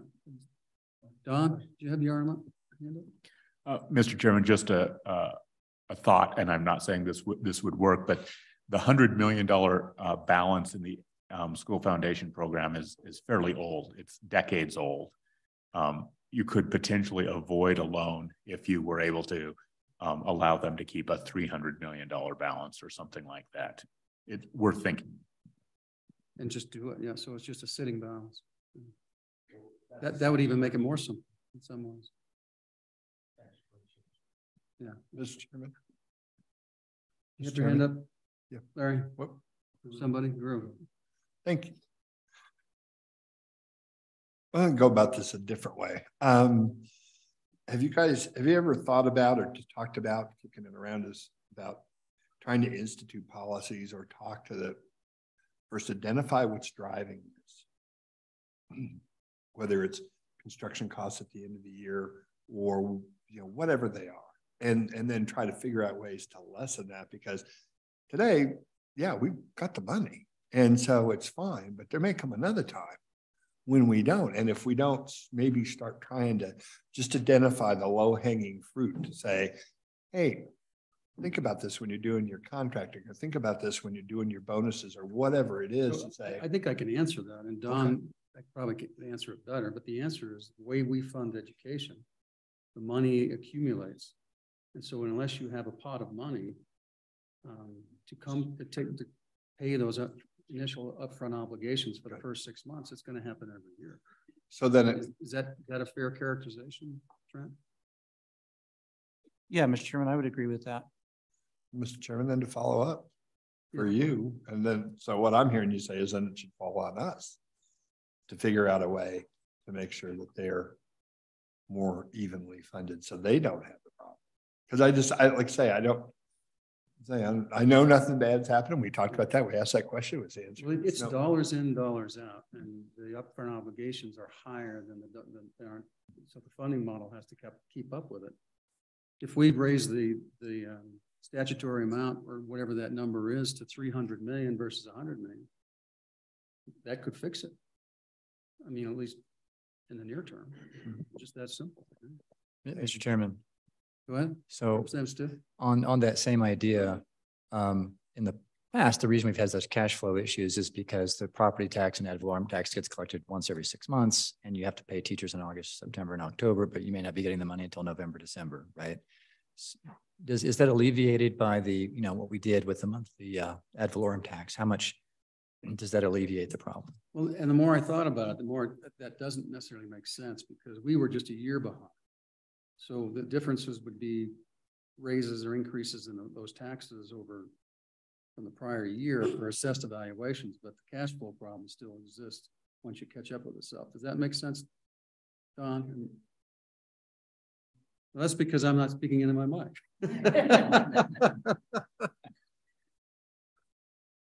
So Don, why don't you take this over because you're just better at these numbers than what we're doing. Mr. Chairman, I absolutely do defer. The experts are there before you, but in layman's terms, the monthly ad valorem didn't only change on the minerals, which is about half. So the non-mineral still creates a delay in terms of collections versus outlays. And on the monthly ad valorem for minerals, it doesn't help, in my opinion, as much as you would think, because there's still about a 3-month delay between production and payment and then distribution by the Department of Revenue. So production in July, if it's going to pay for teacher salaries, that payment really isn't made until, say, October or so. So it helps that October and November, but it really doesn't pay for the salaries in September. So it still leaves a little bit of a gap. So in even more simple layman's terms, if we increase that 100 million to 300 million or 350 million, I mean, the biggest number you gave us was 310, I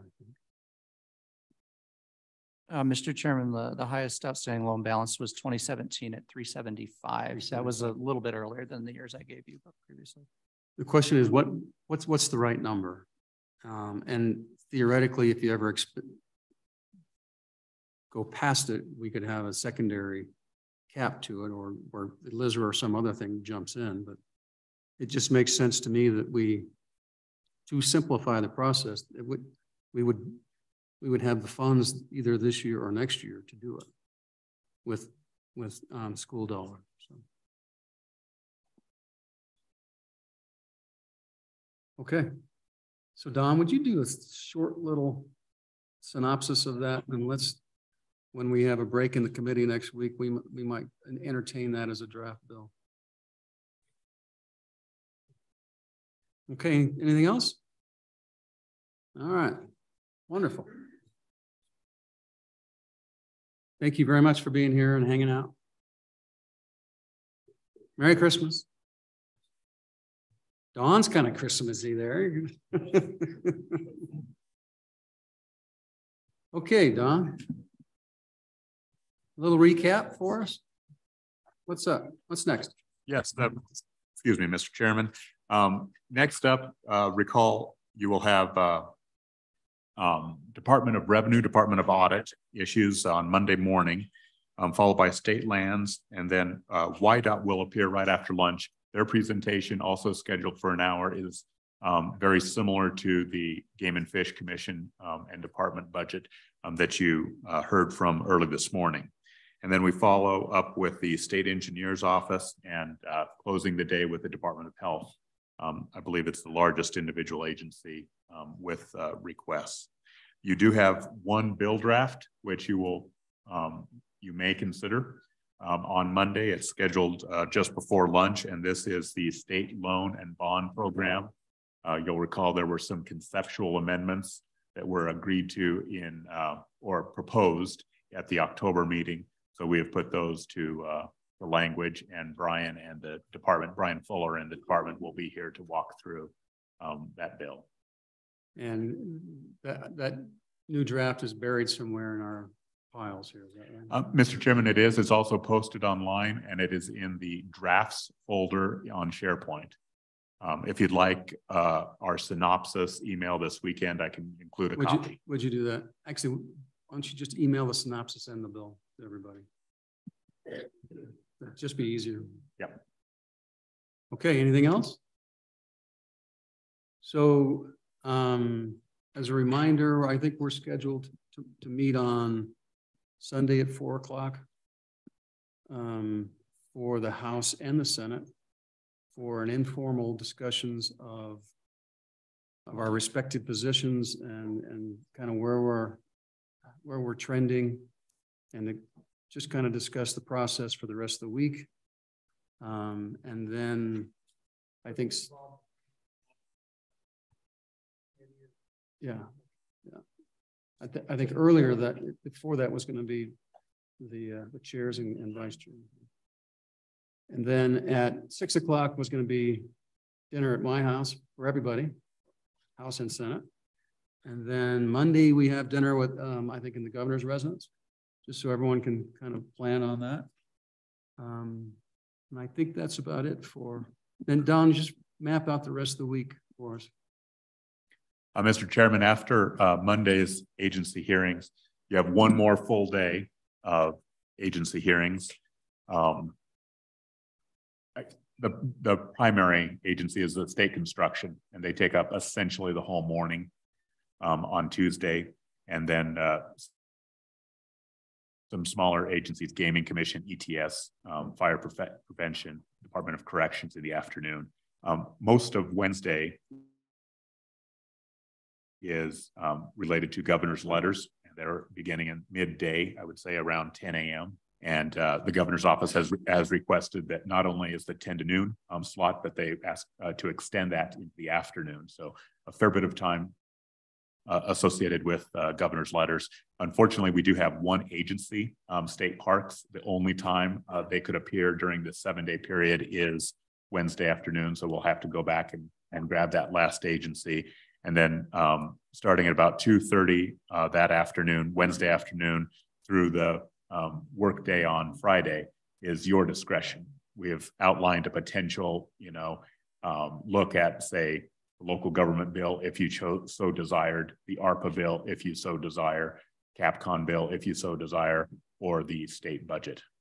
And so you're thinking that on those single item bills, would you run through them on Wednesday afternoon?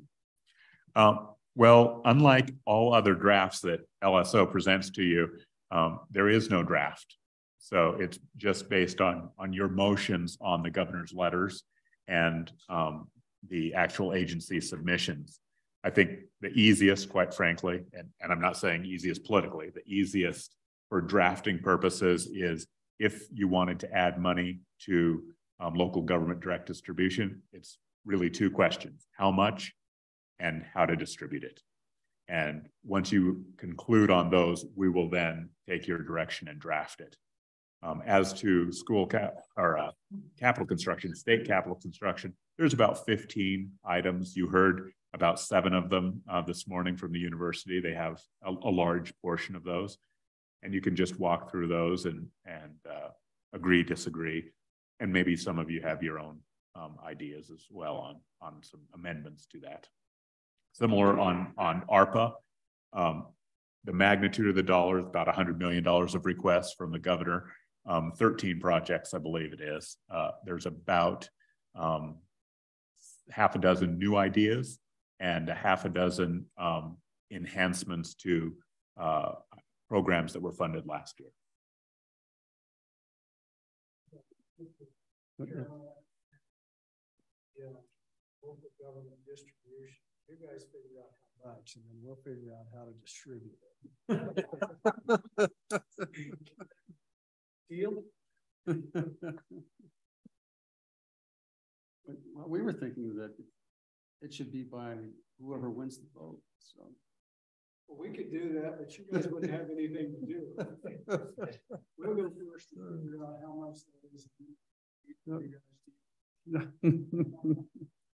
And so sometimes, I mean, it's sometimes on Wednesday afternoons, we break and allow for the House and Senate to go and work with Don and or whomever, kind of work through the spreadsheets, run up the totals, figure out where we're, to solidify the positions as we go. So we know that on Thursday, there's more of a process to it, and it quickens the pace and the discussions. If you don't have to go through agency by agency, request by request, work out the ones we can agree on and the ones we can't. But we'll. So Mr. Coker, I think that's a really good point. But I think in addition to that, Senator Kinsky can figure out, I think back to what Dawn was saying, that we want to do budget first, Capcom, ARPA. I think that flow will be important just to make sure that we can feel like we're moving this ball down the road as far as well, and part of the problem is that is because we're just going to get the letters on that Wednesday, and so to do anything on those letters, we really have to have at least a night or two under our belts before we get there.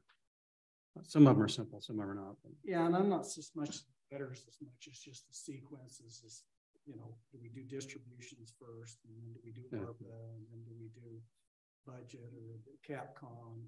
I think that which one of those flows on time will just give us some thought. Well, and a part of that thought is what's the easiest for LSO in terms of coming up with drafts or whatever we need to review prior to the end of Friday. Mr. Chairman, that is an easy one for us, and we're happy to say when there is a benefit, the order makes no difference to us. In other words, they're not telling us. Go ahead. Yeah. Okay. Any further questions of Don or for anybody else? So we'll be in recess until 8 o'clock Monday morning. Is that right? All right. Thank you, everybody. Have a good weekend.